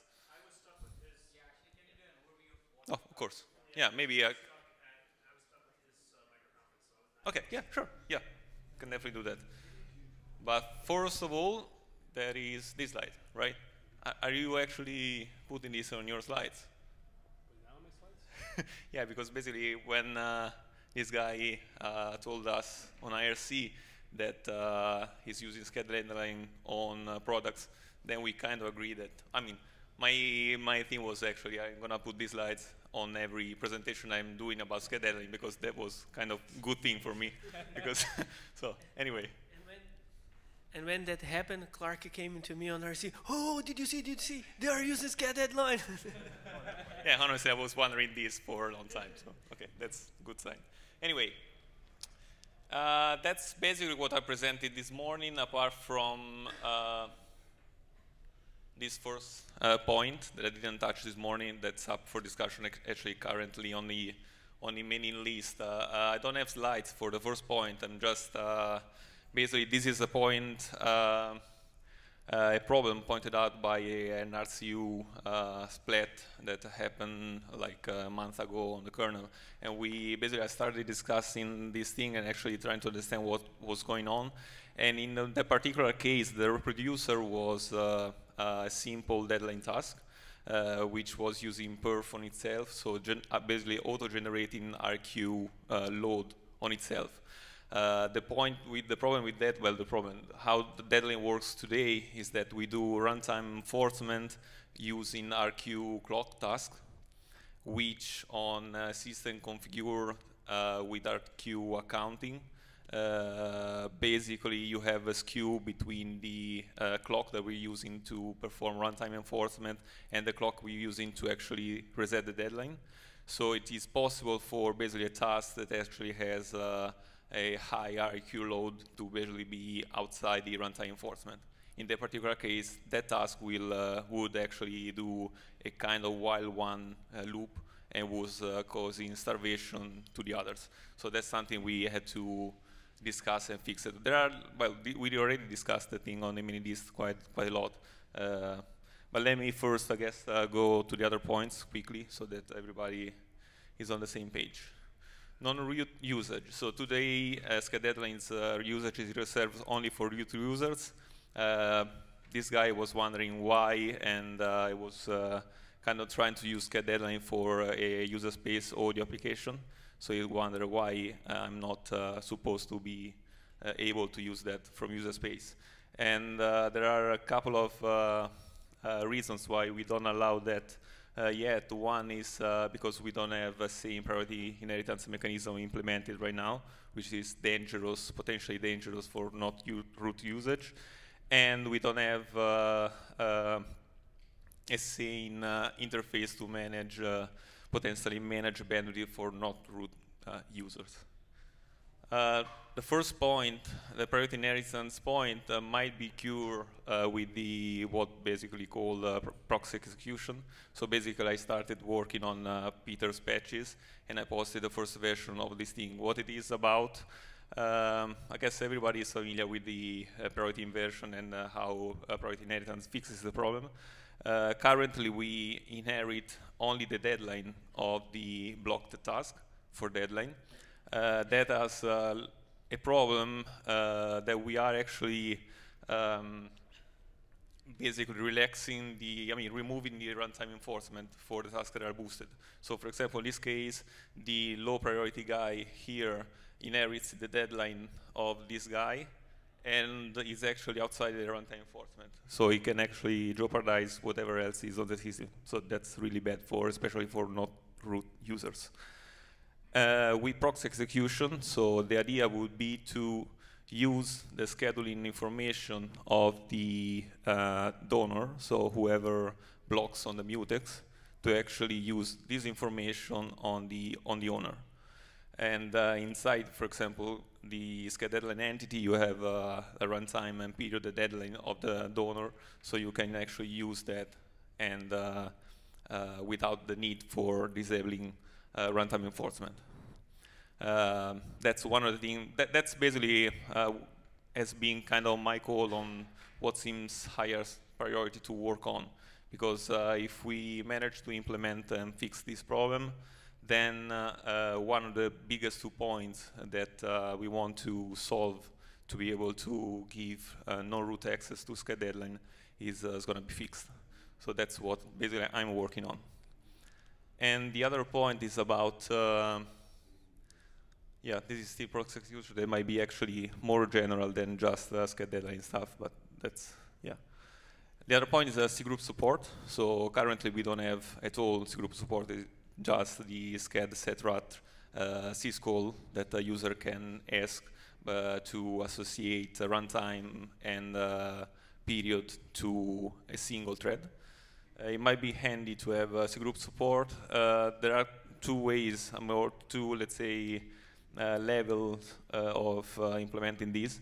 One could be, and actually already proposed an RFC of this, to just extend the interface we already have on the CPU controller for sched 5, also fixed priority RT, to also basically manage the bandwidth we can assign to deadline. So extending basically the interface with these 2 parameters, and in that way the system owner, so whoever has root access, can distribute the available bandwidth among normal users. That might be one thing, first thing we want to have.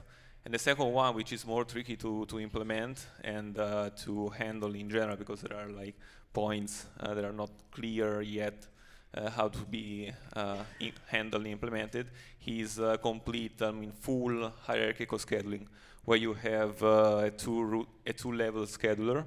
At the root level, you can have single entities like these 3, and an entity which is actually a group, which is the same thing as CFS and RT they're doing. So at the first level, you select considering the deadline of those, and then inside here you rerun basically a scheduler that picks the FIFO tasks that are inside here. It will be kind of might be helpful in situation where you have let's say a set of tasks that they share a common, let's say, goal. In this case, I made an example of a pipeline of tasks. If you don't have cgroup support, I mean the hierarchical cgroup support, and that's the situation of today, you have to go there and specify deadline, runtime for each one of those, which might be tricky because you don't really probably know how they fit together. If you have the hierarchical mechanism implemented, you are left with just 2 parameters. You have the deadline and period for the whole pipeline and the runtime for the whole thing. So it might be simpler to get it right, I guess. But then would you also have to do the analysis within the group and set it for? Yes, there is RT analysis you can perform to say that whatever you put inside here has some guarantees, theoretical guarantees. So there is some analysis, but fortunately the theory should be already covered as far as I know. So yeah, we just need to implement this thing. Yeah, for example, one of the problems that although this idea has is at least how it's implemented right now. There was an RFC kind of a year ago posted, and that's the, let's say, reference implementation. Of course, we can change that. Is the way we implement is once we have the runtime, so the bandwidth associated with the group, that bandwidth in this case is this big red block here is actually replicated on each CPU. And you might have, for example, a case where one of the CPU is actually not consuming the bandwidth, and there might be basically a waste of bandwidth in this case. One way to fix that, as I mentioned this morning, might be to reclaim the unused bandwidth, and that's already something that we have in the kernel. I think Peter. So I don't think Rob.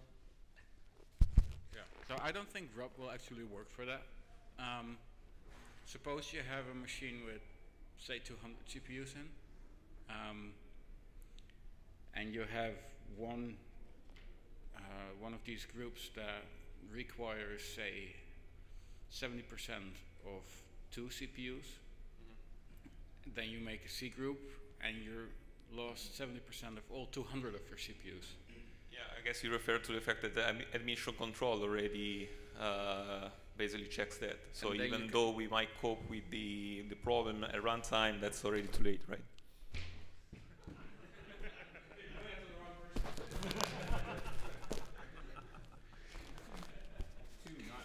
So there the question is whether you want to have as an extra parameter for the C group, because you know upfront that you're going to need 2 or 4 CPUs in the worst case, that you limit it to that.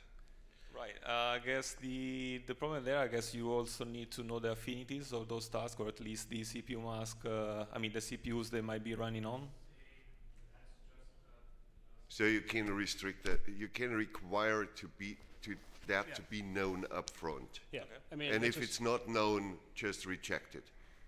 I mean, I think it's what Thomas is saying is the fact that what you need is, I think, a partitioning. You need the C groups to partition it and say, you know, you can say, I need these 2 CPUs to run. So you pick the CPUs, you have it. So it may have to be affinity. Maybe just like you have to, as part of the C groups, to say that these 2, and then you could do whatever you want there. It doesn't affect the rest of the machine. So partition it nicely, and then you could do a lot more easier scheduling. Right. Actually, this fits also well with what Daniel, I guess, is gonna say in a bit. I'm just wondering if, since I mean, I'm basically jumping in the next thing, but next thing will be actually to potentially replace the RT throttling mechanism using the deadline version of the same thing.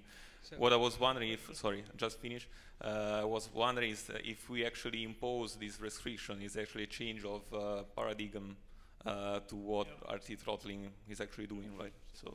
Well, actually, one thing I was just talking to someone else earlier, and I said, you know, there's 2 things. You have deadline scheduling, which is, I think, very, very strict, has strict rules. But then there's also CPU bandwidth, which is not as strict, and you just basically don't worry about, you just percentage-wise, and then allow, you know, no guarantees. Now, if I would say have a CPU bandwidth that controls the RT tasks and everything else, I mean, why can't you do it and then build the actual the stricter deadline scheduler on top of that? So you mean moving the RT task to use the CPU basically bandwidth, and then yeah, there might be another thing. Because we don't really care if we miss. It's just basically we don't want to starve. The whole idea of the RT throttling is that you don't starve the system. Right. So you don't care about missing deadlines or not. You're just saying, I just want a percentage. I just want a CPU bandwidth.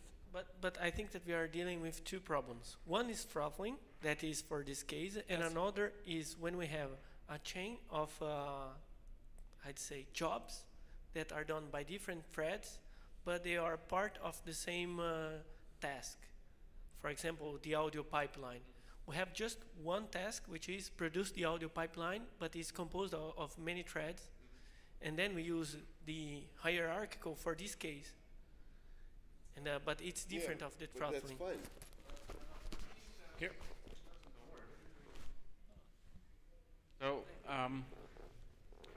just a percentage of time doesn't mean anything. Yeah, but I mean, I'm saying I can give you 50% of my time. It doesn't apply when. I mean, I can spend some time with you in 100 years. Yeah, I know. And that would still be 50%. Yeah, I know exactly what you're saying. But I'm saying, well, my question, the problem is with it's impossible to do a true, what's called a deadline scheduler among multiple CPU and allow different affinities and all that. But if you were to say, okay, I don't care about guarantees. Stuff gets very close to it. Yeah, I guess maybe wait because Daniel has something that relates to the problem of affinity, so maybe you can just talk about this and then we continue. Okay, and just to go by, I mean, will that solve the idea is like, can we put RT tasks, which could have any type of affinities we want, into that?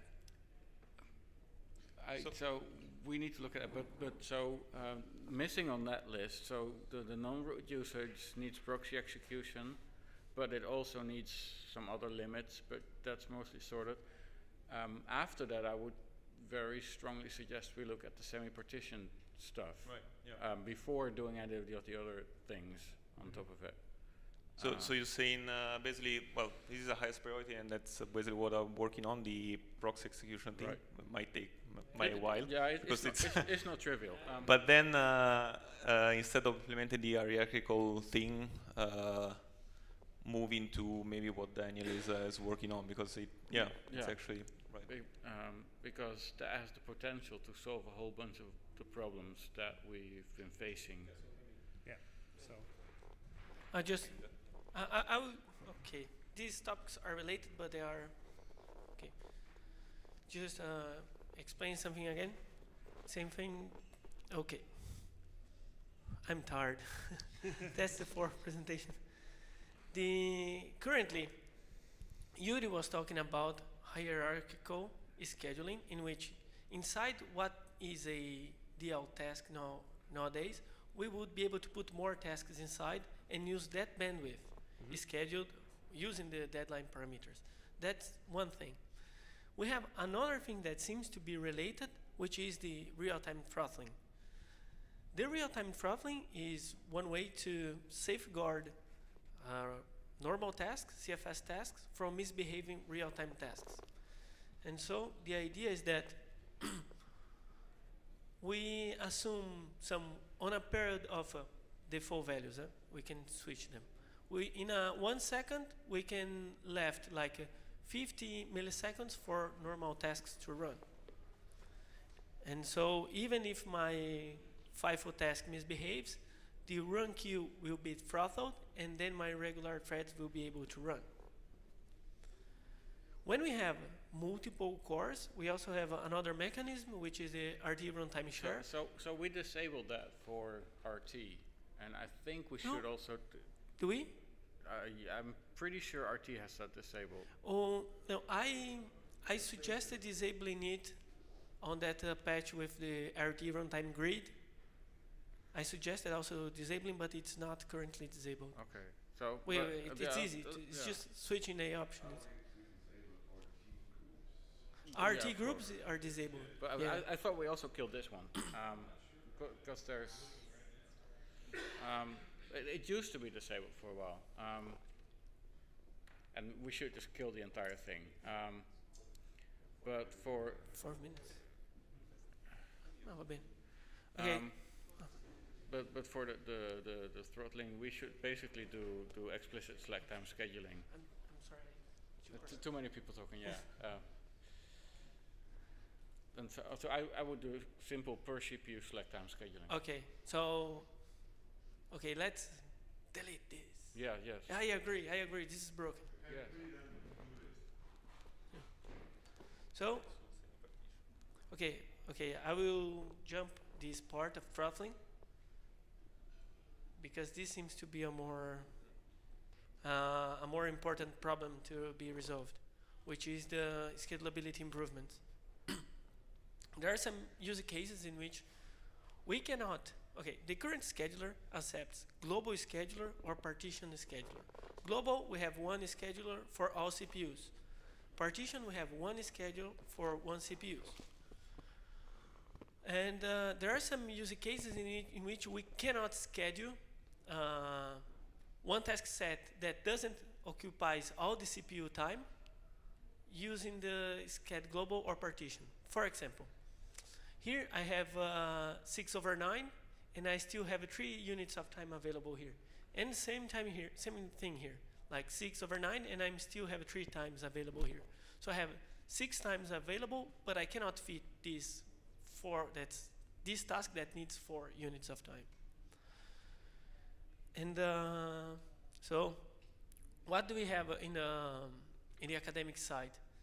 It's a trending topic on this, is that we, rather than using just global or partition, we use a semi-partition approach.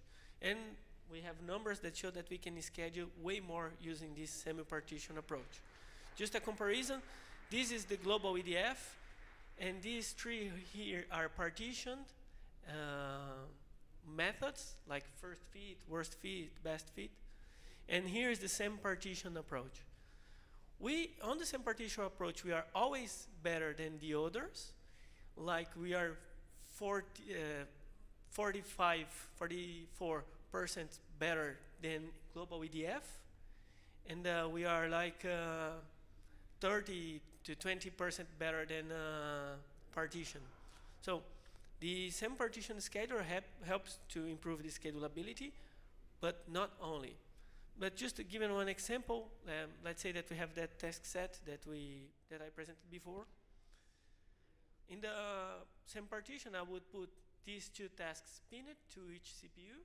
This will only run here, this will only run here. And then I would split that other CPU giving 3 units of time here, but with a constrained deadline. And the other 1 unit of time I would put here with a very constrained deadline, which I need 1 unit of time to run, and I have a constrained deadline of 1, so it will start running. With this approach, we can schedule more tasks. This is one example of the schedulability that we can do more. So why 119 and not 169? That's one heuristic. This heuristic that C equals to D is one that performs very, very good. Okay. This is one heuristic. One can change. We will even try to move this part to the beginning of the execution and do more tests. But yeah, this is one heuristic in the partitioning part. On the scalability? The admission control. Okay. So it changes how the sched deadline do the scheduling, but still the sched deadline. We are not implementing another scheduler. And okay. The heuristic is that put a task on the processors. Okay, we use a heuristic to make it, to split the tasks. And we have different kinds of reservations. We don't have one reservation per task. We have multiple reservations for tasks. And these reservations are assigned to CPUs. They are pinned. This reservation runs only on the CPU. Hey, Daniel, just real quick, since we're actually out of time, I just want to get, how does this help? Don't have to explain it anymore. I just want to say. Well, why is this good? Okay, yes. The main point is the affinities. We can do affinities. Yes. Okay, so can you do it generically? Yes. So it might reduce the schedulability of the system, but we can pin tasks. Here's to the CPUs. thing. So if you're using the RT tasks, are going to be put into you're going to replace this with the RT throttling. How much overhead is that? I mean, if you every time you create an RT task, are you going to have to go through and do a new partitioning? I mean, how does that work? Okay. When we receive one task, we'll do the heuristics to split the tasks over the CPUs. This has one cost, but it only takes place when we are setting the attributes of a task, which is an operation that we don't expect it to be fast. or when we changing the affinity, which is another operation that we don't expect it to be It fast. sounds a bit about forking tasks or something like that. I don't know how much RT tasks are created and destroyed. Is that an issue for? Usually RT tasks are not created and destroyed quite a bit. So. You create them and run them. Yeah. So okay. So RT tasks are not. Or that created, okay, so. In and fact, fork will fail. And unless you get some person that runs Hackbench under a RT task. You can. Okay. You cannot. Fork fails. Wait. Oh, and fork fails. We made fork fail. So that means RT tasks can no longer fork. They cannot fork. Won't that break user space? I mean, that sounds like a break in. There was no existing user space. Wait, no. It did not exist. It's a new scheduling class, so we could do whatever we wanted, and we decided wait, no fork. No. I'm saying I thought we're going to have RT tasks be the RT throttling is going to be under this. But then it'll be a FIFO. Right, And that's what I'm saying. The but FIFO. so FIFOs can do, but the FIFOs will be constrained to the. Inside the group, you can do whatever you want. Oh. You place the group. Oh, this is because we're doing two things. The hierarchy. It's not just Yes, every and task. then inside of the group you have FIFO, and you can fork as many FIFOs as you want. But then if you run out of right. bandwidth, okay, so this is basically just so we're not. You're throttled. So in other words, actually, this isn't even involved with the RT throttling then, because we don't care about affinities, because it sounds like it's a global task, that one group, and then each task within the group could have its own affinities, correct? No. The thing is, with the RT group, if we have a group and FIFO inside, and you rely on being scheduled in parallel, if you have this audio example where we have a producer, two filters, and a consumer at the end, then this might be tricky. Yeah, because how do you reserve the bandwidth on the second CPU? Yeah, I mean, that's one of the points of discussion. So how it's implemented today is that you actually reserve the same amount on all CPUs. Yeah, but that's so bad. That's bad. So yeah, we have to discuss how to do it. But because this is a new thing, you can say, hey, we need to tell the thing what maximum parallelism we get. Yeah, I mean, yeah, what's also Peter, I think what was going to say, if the application doesn't really care about which particular CPU it wants to run on, then you can say, okay, I need, I don't know, 200% of bandwidth. That means 2 CPUs, right, whichever those are, and then you can reserve just the, I don't know, first 2 CPUs to a particular application, and if you have more, you can reserve the others. So it's the minimum amount of, let's say, CPUs you need to actually fulfill your application requirements. Right, but then you could say, you make the, if you really want to do affinity partitioning things, then you could require that the affinity is only settable on the group itself. Right, yeah, that's and then inside the group allow no affinity manipulation. Yeah. Because that's the group would be a reservation, and that's why we. yes, So but then if you want to have it on a particular set of CPUs, you have to do the reservation for that particular set of CPUs. And this will work right until the moment you walk into the C group controller people. What? So the namespace people don't like this. Which is a great segue. All right, thank you. Hey, Peter, RT runtime share is on in our current one. Yeah. So basically what the answer of this is, we need a new scheduling class called Sched Ponies.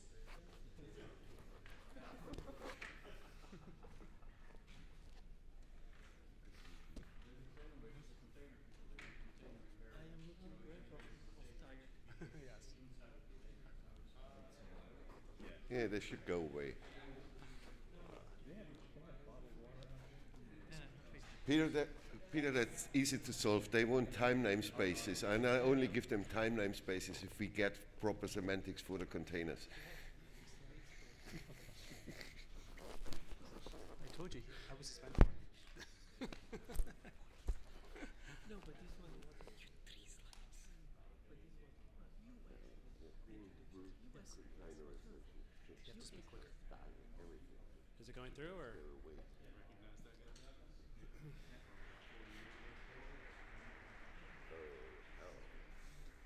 How's it like to do one thing at a time? It's hard, isn't it?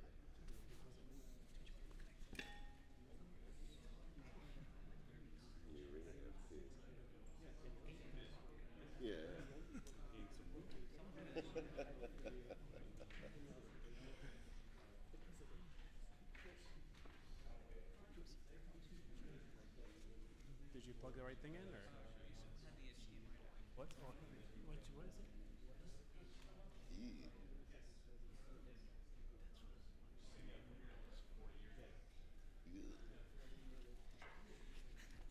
Where's the point of drinking that? Yeah, I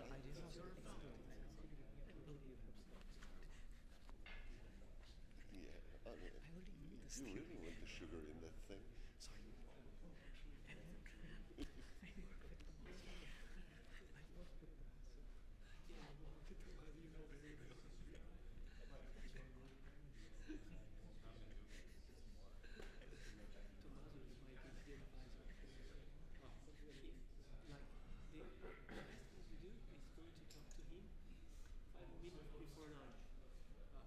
Because then we will bound the amount of time he will talk to you.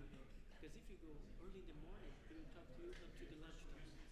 So you go very close to the lunchtime. So the lunchtime is the deal breaker. Yeah. Or if you're lucky. It doesn't look like the VGA is working. Do you have a display port? Do you have display port?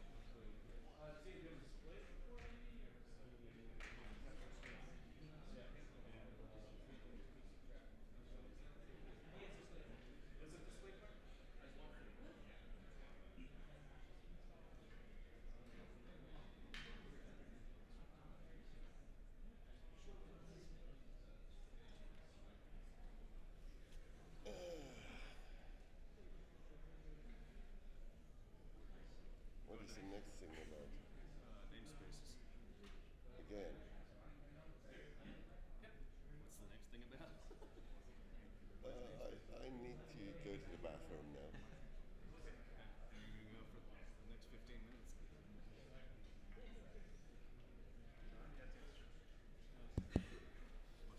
Hi, my name is Prakash. Sorry about the glitch. So, yeah, I'm here to talk about a specific issue we're running into with the DB use case. That's what I'm going to describe. And then basically looking for suggestions and what direction we should take. Or maybe even avoid RT. What would be an alternative for that?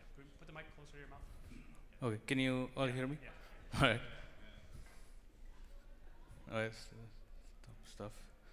All right, basically, they're trying to run RT process inside user namespace, and like from the previous discussion, it was mentioned, you can't run an RT within a user namespace. That is by design. So, what are user names? I guess most of you know about it. Just to run through it. So, it allows any normal user to go and create namespaces, and using user names, so you can create other namespaces. And so, with that, what you get is you can map a normal user to be UID 0 inside the user namespace, which means they get all the capabilities, including capsys nice, but it is not effective in letting a user set the RT priority and run RT processes. Which is a good thing. And the capabilities are basically applicable to resources local within the user namespace. That is by definition. So the similar restriction exists for other capabilities like IPC lock, system time. It won't allow the user inside user namespace to go change system time nor make devices. The restriction exists even for a root user in the init namespace. If he gets mapped into user namespace, even that user will not be allowed to get these capabilities. So now the question is, do we deal with these case-by-case basis? Oh, yes. if there are any use case where a user wants to be able to do some of these operations within the user namespace. So like for example, for system time, there is the proposal for time namespace they're talking about. Hopefully that can address this particular requirement. If somebody wants to set up a container with the user namespace, then he may be able to set the time within the namespace with that. And I don't know where that is going, but yeah, we still have to talk about that, and we're going to have a session on Thursday afternoon. Okay. So whether the user is going to be allowed to do set time of day, I doubt it. But I mean, it would be possible, but it would make a lot of things more complex. Well, so with time namespace, the idea is to give local time within the namespace. So yes, since you're allowing, I know, but the mess you're creating in the kernel for doing that, that's a totally different question. So I know what you want, but I mean, namespace people usually want a lot of ponies. Okay. And yeah. Well, anyway, so the discussion here is about RT. So let's talk about RT, right? So basically, the use case basically here is, we want to be able to run RT inside the user namespace. So I'll go through the Oracle DB's use case specifically here. So in the multi-tenant architecture, so they're going to start using user namespace to isolate a database instance on a particular system. There can be multiple instances. So apparently there is similar restriction. There was very little discussion around Linux containers. They now support unprivileged containers where basically you're allowed to create namespaces using user namespace. But I didn't see any conclusion or suggestion on how to deal with this particular problem. So talking about the DB use case. So what is multi-tenant architecture? So it basically allows the Oracle database to be a multi-tenant container database. So I'll show a diagram next slide. So where you can put multiple, they call it pluggable databases inside the container database. And that's how you can do consolidation. So with that, you can have multiple CDBs or container database running on the same system. So now the question of isolation.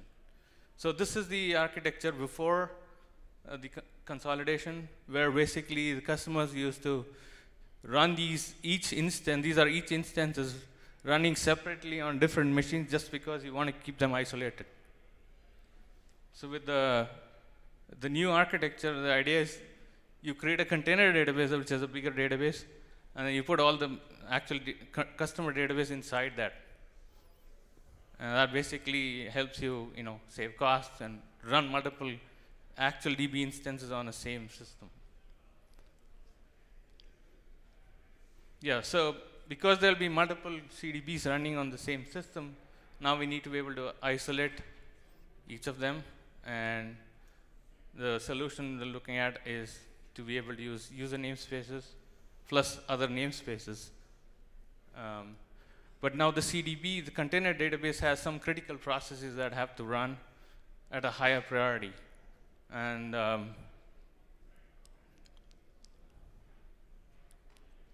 yeah, and so each PDBs are put in nested namespaces. That's the architecture, basically. So the critical processes have to run at a much higher priority than other processes in the system. So the current users to set them to run at RT priority. But since now with use of user namespace, they're not able to set RT priority on these processes. So either, the only solution that is available right now is to have a daemon running outside the namespace as root and then send a message, and that would probably set the priority on these processes, which is not so convenient. So what are the approaches we can take? So basically, if you were to map the root user from init namespace into the user namespace, the question is, can we allow that user at least to be able to set RT priority? Or can we allow capsys nice capability if we were to tag or indicate that a particular user namespace has the ability to do this? or if there's any way we can do it with the help of C groups. If not RT, then what would be an alternate solution for this particular use case where you have critical processes that need to run inside the user namespace? Yeah, this is what basically, that's all I had to ask.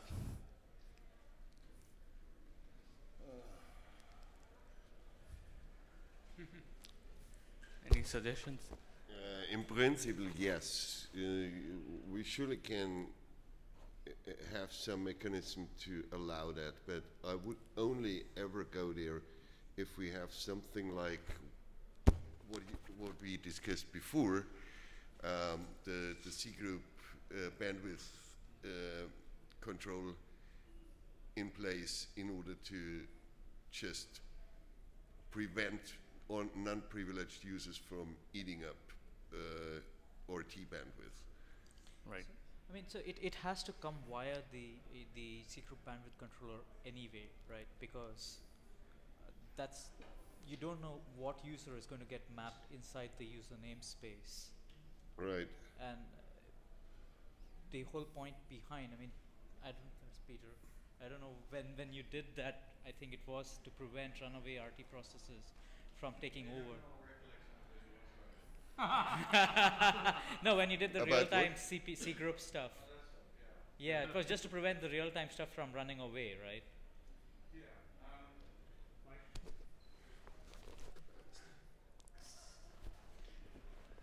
So any containerization of real-time needs limits on the runtime, because SCAT5.0 is fundamentally buggered. It's an absolute train wreck of an interface. And a deadline server or CBS server for 5.0 per namespace or C group, whatever you have there, is required before we can allow any 5.0 tasks to run inside of a container. Yeah. Oops. I got Peter's. So, okay, here's the thing. The question I want to ask, and I don't have a good answer to, is real-time the right answer to this? As in, they want to use real-time for log write or... The real question is, are user namespaces the right answer to the problem?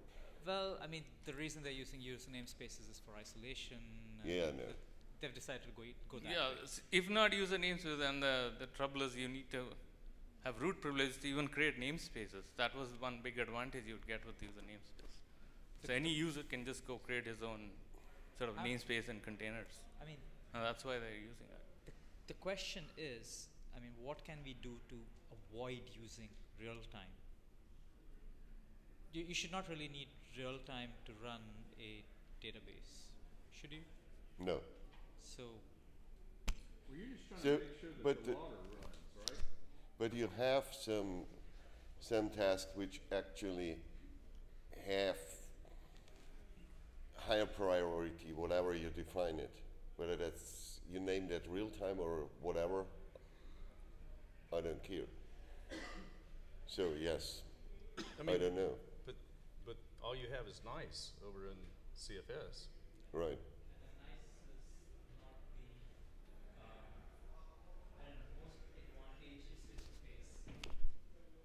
Nice is it's not the most advantageous interface with CFS right now. I mean, all it does is you get to run for longer, right? As opposed to get run now.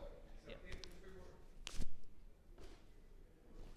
So if we were to do a bandwidth server, the real-time thing couldn't always run anyway. There would be limits on how much it can run. So what are the requirements for this thing? Always running is not good. No, that's a failure. It's not always running. It's basically the thing what they need to do is to run it immediately. Yes. And for a finite period. You can put a runtime limit on it because it's going to be finite. So what you want, you actually want the runtime limit in case that thing goes bonkers and runs forever. Actually, this goes back to what I was trying to kind of say before. I guess the issue is not having guaranteed runtime, but basically a limited runtime. So if we say, if once it goes in, you don't have to reserve time to make sure it has that available. Yep. But as soon as it gets scheduled in, then say, okay, make sure, like, now we want to add it to let it run and just limit it. So basically, like a bandwidth scheduler. You have a sporadic server with runtime limitation. Yeah, I think that's more, maybe I should describe it that way. Having more of a bandwidth scheduler that limits things instead of guaranteeing things. Pardon?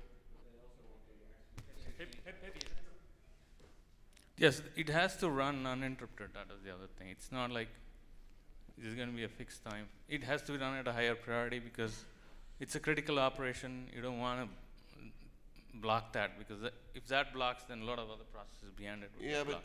But I mean, you can't run it forever. Yes, that is a known thing. So I mean, if there's the point is that when we want to allow real time of any form inside of user namespaces, then we have to put a RT runtime limitation on that. Sure. And that's something you have to define and say, okay, yes, I can do, or that thing, or the sysadmin can grant that. That's the person who grants it, says, okay, you can consume whatever 20% CPU for RT, but not, you're cut off hard if you try more. Okay, so I have a really stupid question, and this is probably for Peter.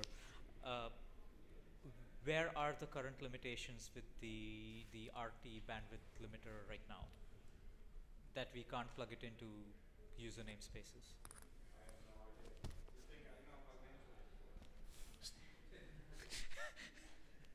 I've never seen a namespace up close. I don't know. Okay. Also, we really want to get rid of that interface because it's shit. You've seen the presentations earlier today, I right? agree, but yes. Are we sure we don't have any users? Well, no, but we actually know there are users, which is why we can't get rid of it. But we want to.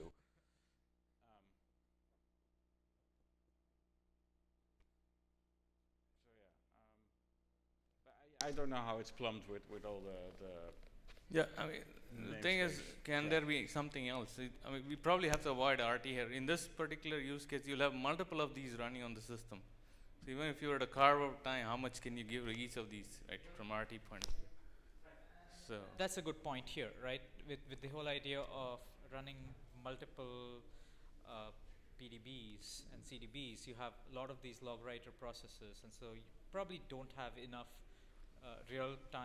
enough real-time time around to share.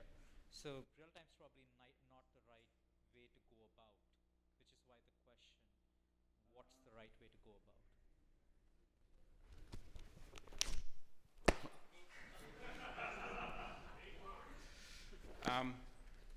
What you say is impossible. If there is not enough time, there is not enough time and it's broken. The end.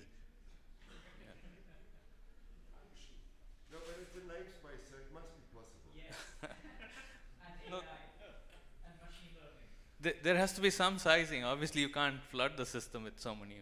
Yeah. You have to say, okay, max 10 or X. Right. So, but. The answer is VPN. It's not me, that's him. You're coming with that. Sorry for those on video. Right. I mean, starting to do that analysis starts becoming hard on bigger systems. Yeah, but that's not my problem, is it?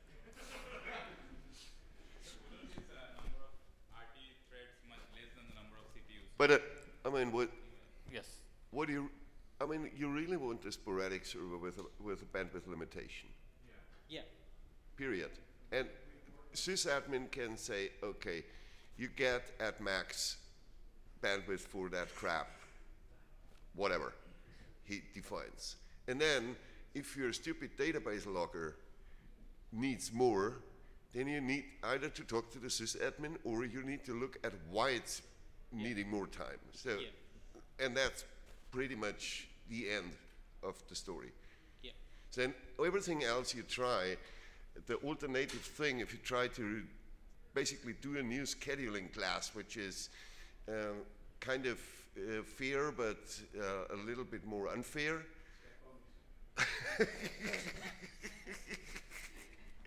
Then you run into the same issue because every other user will use scat ponies.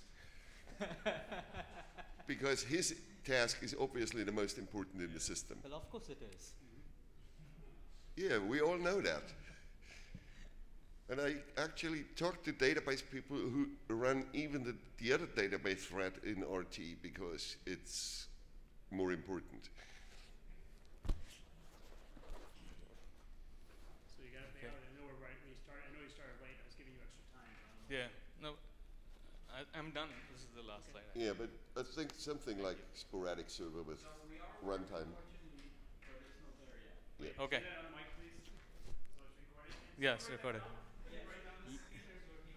No, no, no. I am not working on it. There, work is being done for what you need, but it's not there yet. And what is it? What is the work? Hmm? What's it called? Sporadic. It's the hierarchical scheduling thing that Yuri and Daniel talked about. But yeah, but first we need all the other stuff that it depends upon. But to have that, we need all the other thingies. The skid pony stuff. No, the ponies come last.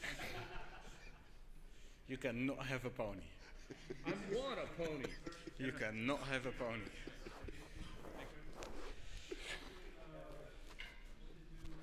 Go into your room and lock the door and think about the pony. Davo.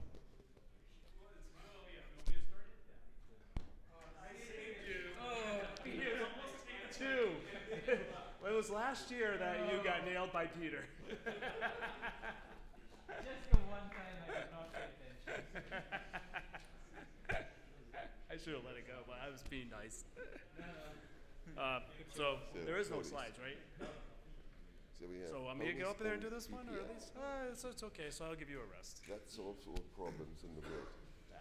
But isn't VPN big? Oh, actually, I don't know why I'm bringing this up. Get this here.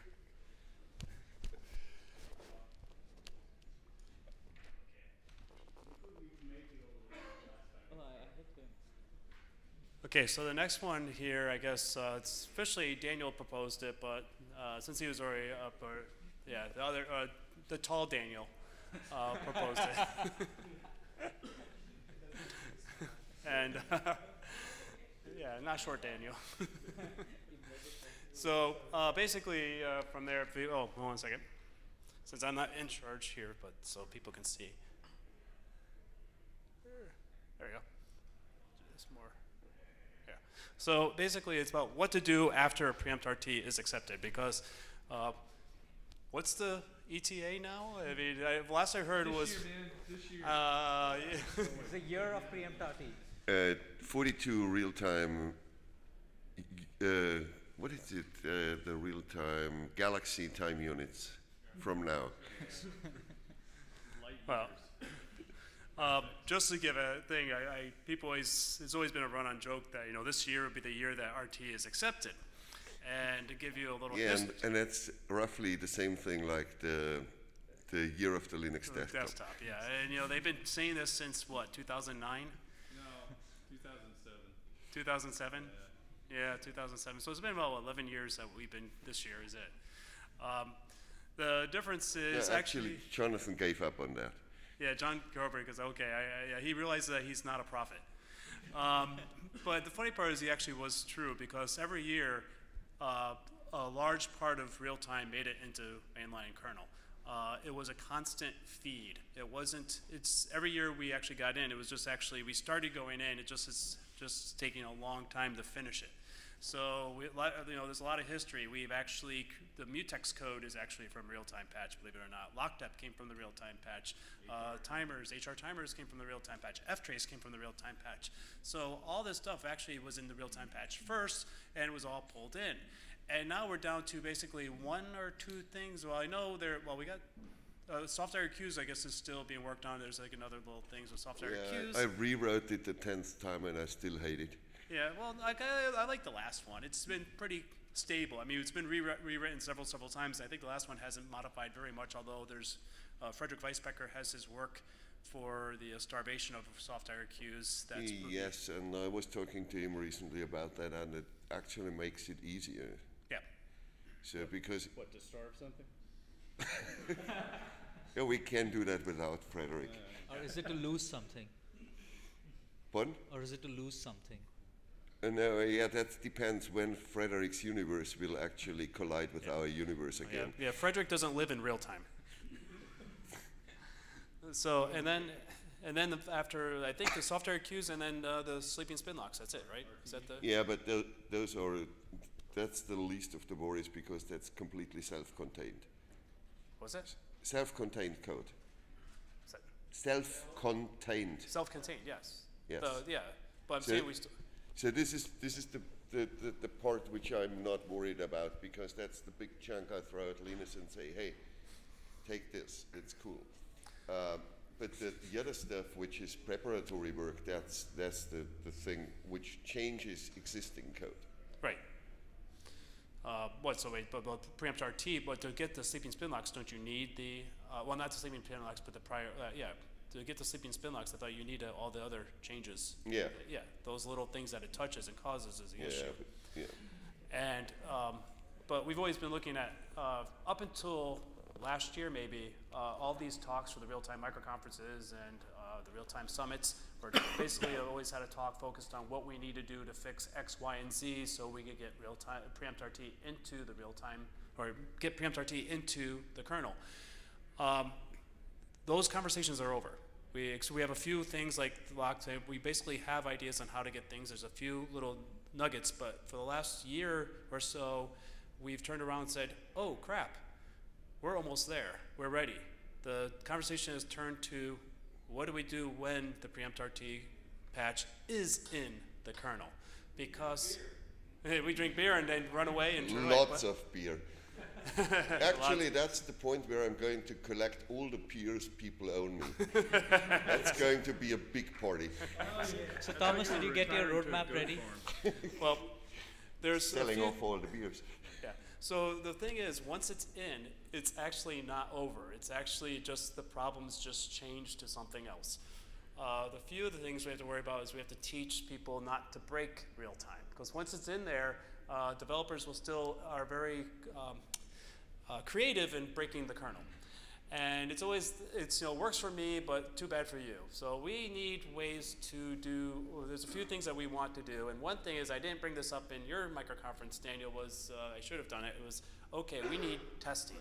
We need a way to add to the K-self tests, to add everything else that, when you run, like every Linux next merge, they could run to make sure that real time still works. And we test drivers, we test everything though, and maybe even static analysis tools to analyze the kernel, looking for things where you have something that's a local IRQ save thrown around that shouldn't always be done, make sure it's done properly. And maybe we should have rules about doing local, disabling preemption, disabling interrupts. So the main thing is if you disable interrupts and then call a spin lock, that will break on the preempt RT kernel because the spin lock is now a mutex and you can't disable preemption and schedule out, which mutexes do. So there's a list of things that we need to do now. So this is kind of a discussion of, what can we do? Yes. How much of this can be caught by stuff like lockdep? Because I think lockdep. Having lockdep, that's a good question. How much can we do? If you want to throw the mic back to Peter. He thought he was asleep during this one, huh?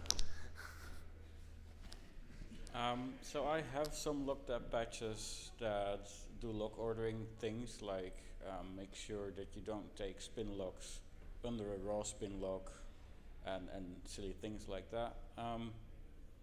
But for timing, lockdep cannot help. Lockdep will destroy your timing anyway because so it can help with some patterns, but it cannot. I don't think we care about lockdep helping us with the patterns. I think what we worry about is that lockdep will catch, for example, spin lock followed by lockdep. Nice.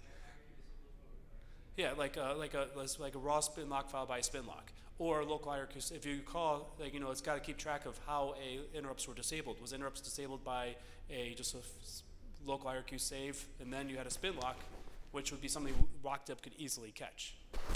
Yeah. Okay. Move.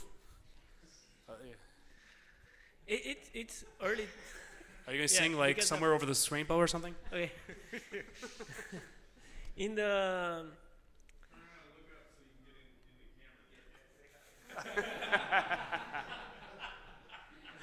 show your best side. Okay. No, that's not my best side. I'm not fitting in the camera if it is. Okay. So, no, I get shy. So, with that model, I'm modeling also locks.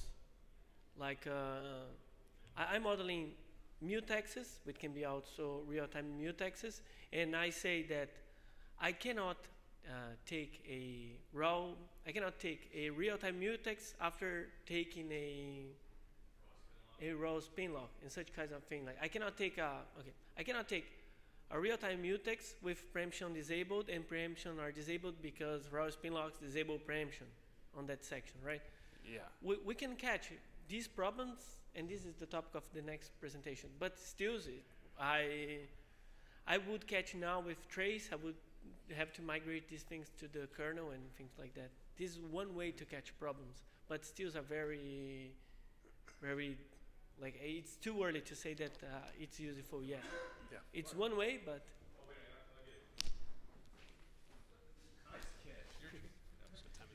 Well, I guess my question then is, Peter, you know, one of the things that we're talking about is doing a preempt disable and then trying to do a locking operation that's illegal. Can lockdep catch preempt disable? Because that's not a lock. Yeah, so lockdep currently doesn't do that. I mean, we can teach it. Well, we have new Daniel's. We yeah, so also we have the might sleep thing. And we also have what's it called, the new trace points that are in preempt disable and preempt enable. And we could maybe get lockdep to hook to the trace. Well, no, there actually is work to try to get lockdep to actually touch or be part of those Joel trace is points. working on Yeah, that, Joel. yeah. Yeah, is he here? Joel is. Well, he's at the conference. I've seen him a couple times already today. Joel Fernandez, Google. Yeah, he's trying to get it so we can get rid of the latency tracers and have them basically the histogram code, Tom Sanusi's code hook into that and be able to do more dynamic latency tracing. So I think was that? Right now we don't use that a lot because it's the Mike. Well, right now we don't have those turned on by default, you know, just because of the weight of those guys. Yeah, well, that's another thing is I'm wondering if it's a possible. How hard would it be to be able to do get the hooks into eBPF to get the hooks into local IRQ save, and I don't. This probably will never be production wise. Yeah. With single instructions. Yeah, there's single instructions. There's really no way. But we could. No. that'll blow up your iCache. I know. I was just thinking about, you know, we do have the new static calls that are going in now. I'm sure we can patch all it, but we need space to patch it, and that'll blow up your iCache. Yeah. But I'm saying is that we can actually find a way to know where all the local IRQs say, like, you know how alternatives work, but to be able to do that at runtime. I mean, normal after boot up. Still gonna blow up your iCache. Well, no, it will be. Well, I'm saying either that or patch your STI and CLI with int3, and then. Oh, that's right. Are those things? Yeah, they're probably like single. Yeah, you're probably going to do that. You'll have to extend the CLI and stuff. STI. That's going to be a freaking nightmare. Right. But the thing is, we don't need. Let's just not do this. Yeah. Okay. But I'm saying is, do we care if it can't be run on production? It's just something that we could. But. I don't care if it's on production. I'm looking at it as a debugger tool. Yeah, debugging tool. So if we turn on preempt enable the trace points, I mean, it does add overhead, but that's a debug kernel that you just run it. Because this is all about making sure, well, then again, the idea is to make, this has to be run on every like Linux next update to make sure that we don't have something added, at least for your use case. Why? I mean, we could, as long as it's run often enough, it doesn't have to be every Linux next update. No, yeah, but ideally you want to catch it as soon as. Sure, you want to catch it, but if every Linux next update is not possible. Okay, well, my fear is this: is that you get someone who spent a lot of time designing something, and ended up, you know, with this code in there, and then Right, okay, you catch it afterwards. Now you have to go back. At that point in time, Linux Next is already too late. Yeah. You won't catch anything because they designed this magic new facility, and you're never ever going to run it because you don't even know that it exists. Yeah, that's true. Unless you were able to do zero-day bot that does everyone's Git tree on kernel.org. So yeah, anytime it's pushed up there, you even catch the it there. zero-date bot will not find it because you have your new magic, newfangled crypto, whatever this thingy, and you do not even have a user space which exercises that, or it's something you need a network setup to actually use it. So it's just not going to happen. So basically, it's just going to be treating it as a bug and say, hey guys, you guys got to fix this. Yes. Yep. Yep. Yeah. Okay, so as Peter just said, same as might sleep, lockdep splats, and etc. So for a lot of the new stuff which people bring in, and even if you, if somebody fixed or enhanced the driver interrupt handler by doing magic crap, then you won't hit it in the CI because you don't have the device. Yeah. So the probability that you have the device is pretty low. Right. So I mean that's something we discussed back and forth over the years. Even in the regular kernel, we do not have the coverage of all the gazillion of devices out there because we don't have the machines. So it's not really lockdep that we really need, but if we get like smatch and you know, I mean static check is a totally different thing because you do not need hardware for that. Right. So if we our documentation states that the developer should have preempt on, lockdep on, all the other fancy schmancy stuff on when he writes new code. Of course, nobody does this. Right. Well, the thing is, if you could have all that on, then you're not testing the other cases either. You have to like compile it in different cases. That's normal. So for kernel CI, we've talked about adding more debug options. I couldn't actually find a list of the options that we should turn on. So lockdep is one of the more obvious ones. But what I think we should really have is a config fragment that turns on all the options that you would expect people to run, and then make it very clear.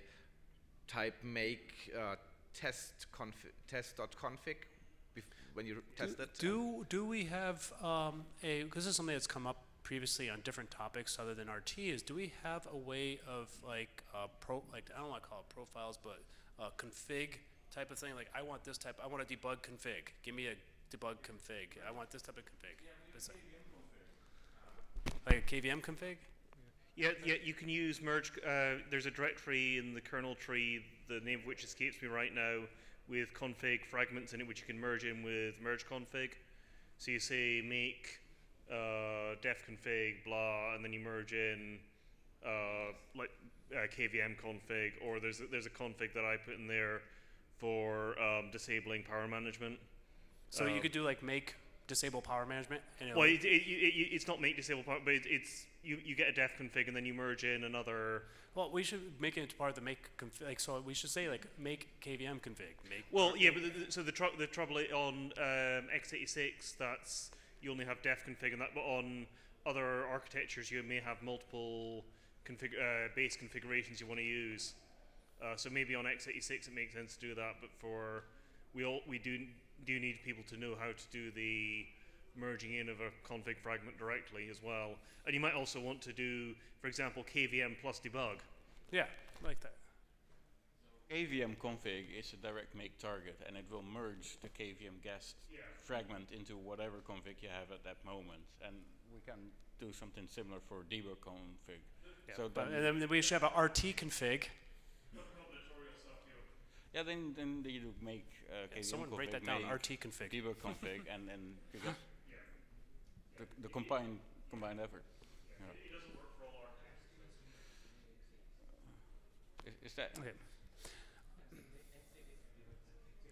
Yeah, by the way, is there, before I know, I just want to make sure, is there anything else that we should be aware of, you know, that we need to, when preempt RT is in the kernel, what else do we need to do? I mean, is there anything that we would have to be aware of to make sure, like stable backports and stuff like that, we are still going to have the stable trees available for the real-time stuff, but.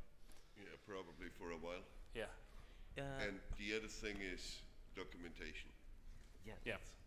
Yeah, I was about to say that because when preempt RT is in the upstream kernel, we will need to advise people to avoid locking this way or that way, avoid doing this or that. So documentation is quite important. No more tri-lock loops. Did we get rid of them all? No. We should make a tri-lock loop like crash the kernel. I mean, just get rid of them all. This means we'll delete the PI code, right? Yeah. Yeah, we're waiting for that magic proxy execution stuff. I mean, come on. I really have to mimic Andrew Morton here. We're talking about this thing for more than 10 years now. Can you please get it done?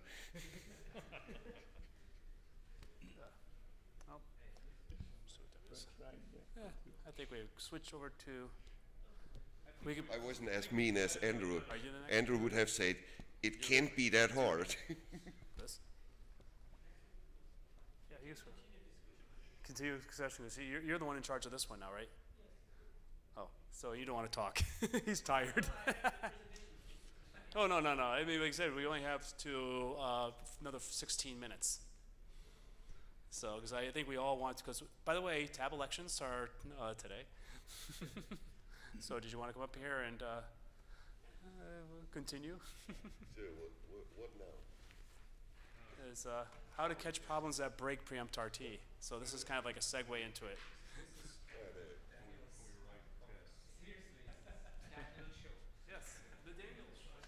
I will never propose so many topics next time.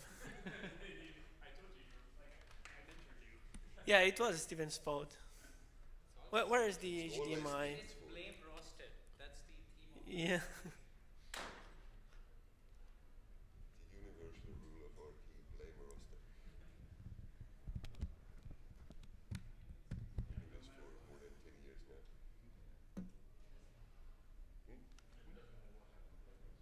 Yeah, whatever it is. How the hell do you think I managed it for so long? I was blaming. Hey, here again. Those red slides again. So It's gonna be blue next time. my t-shirt still red, so and I'm proud of it. So how can we catch problems that can break the preempt RT preemption model? And here comes Daniel again with his theories. And so what is the main preempt RT feature? Is the preemption model, is that option that we enabled the fully preemptive kernel. And our preemption model tries to make the kernel as preemptive as possible, but still we can disable and enable preemption on demand. And okay, the preemption model is we can enable and disable preemption on demand, and we have some code with if-defery. And we have more or less the same lock assumptions for the non-RT kernel, but we have different locks, and the position of the locks change. So how do we catch problems on the RT nowadays? Like we have this scheduling while in atomic warm. We have a lockdep telling us that we have problems. So we have a lot of fragments of checking, but they are not a single tool that check if the parameter RT model is being respected. So how can we change these fragments of a check into something that tells us that we have a problem or that we are breaking the parameter RT model? So we need a formal model that checks the parameter RT. Hey. And something I will pursue it this year. It's not something I have done, but something that I will work on. It's using that model that I present, try to make a way to catch if a change in the kernel or a new version of the kernel breaks that model. Because while I was developing the model, I was trying to catch problems in the model, right? Because my modeling was wrong because the kernel, I assumed the kernel is right. But once we have problems on kernel, we will have a difference between the kernel and the model. The problem can be in the model, but after some time, the problem will start to show up in the kernel when we break something. And the model that I have now, it's for single core. I will work for SMP this year, but it also works for most of the problems, ignoring just the fact of migrate disable and the raw spin locks, but still, it works fine, even for SMP already. So just give one example. This is the model that explains when we can call the scheduler and the sufficient and necessary conditions to call the scheduler. After I'm switch in, I start running, right? I can set my state to sleepable and be sleepable. If I receive a need resched, for example, I'll be sleepable but having being preempted. And so these are the states in which we can have in which we can call or not call the scheduler and the state that brings me. So some time ago, while I was modeling, I got this trace. So the key worker was switched in. It starts run.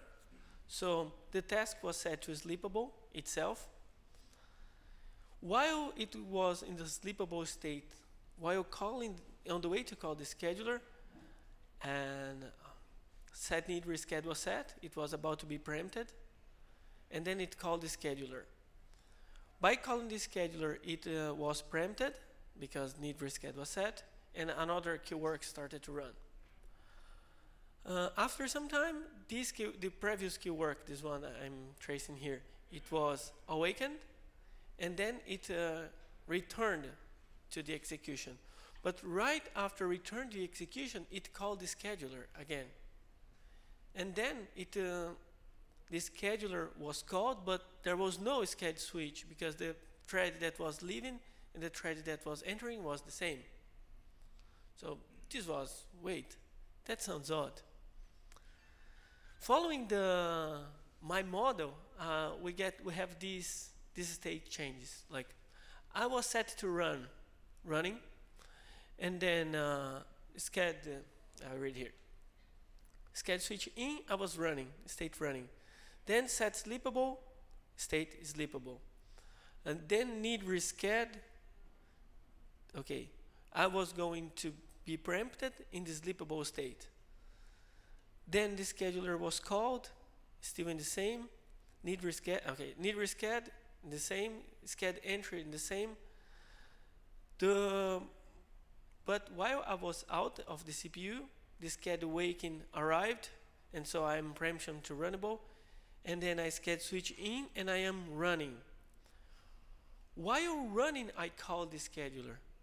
And so, wait, when I have this, I'm calling the scheduler in vain. So why am I calling the scheduler in vain? I can be calling the scheduler in vain if this transition here, the need resched, takes place into a interrupt. If I'm leaving the CPU by myself, like the set is, the task is leaving the CPU because it's going to sleep. And while going to sleep, before I call the scheduler, I interrupt come, and it causes a preemption. And then we can arrive here and call the scheduling in vain, but this is okay. The problem is that in the case that I was running here, it was the problem of this patch. While going to call the scheduler, I was running this sched submit work, and during this I do a wake up, and I do a wake up, set need resched. When returning to preempt enable, I would check that need resched was set and the scheduler was called. But the scheduler here was called while I already was on the way to call the scheduler. And so this brings me to that case in which I was here. I suffered the context switch, and then when I return this stack, I would call the scheduler again. So, and this is an inefficiency. I don't need to call this back again. All right, I would not need to call here because I know I'm going to call the scheduler. So in this, okay.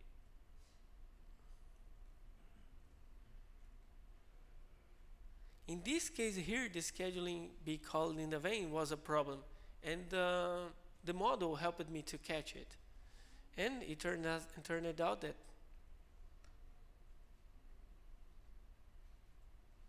this patch was bring me to this inefficiency problem, and I suggested the fix. It's just, okay, as I know that I'm going to call the scheduler, I don't need to call the scheduler here. And this was one case in which the model helped me to catch the...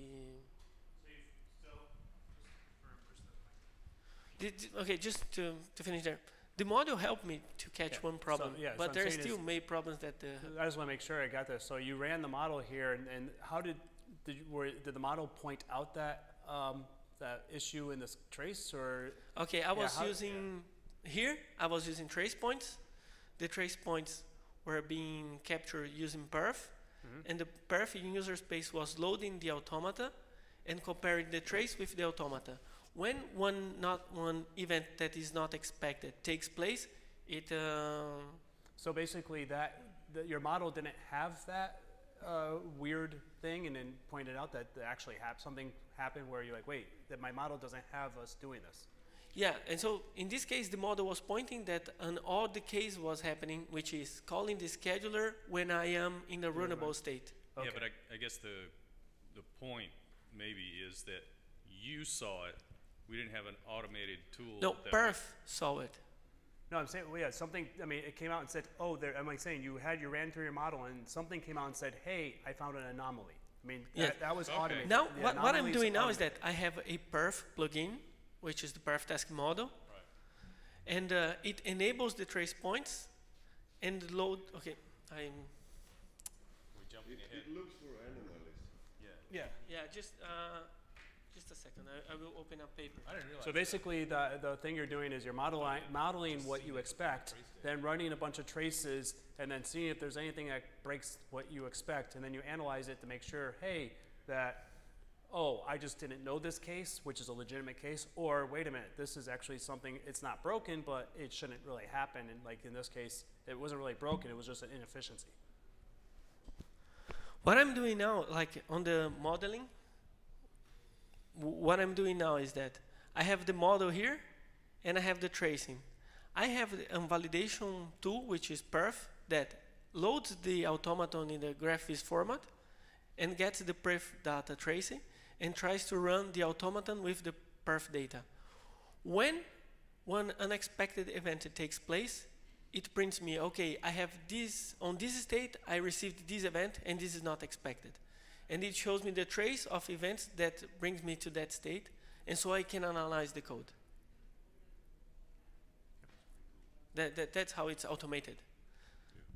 And but now I'm using this on using.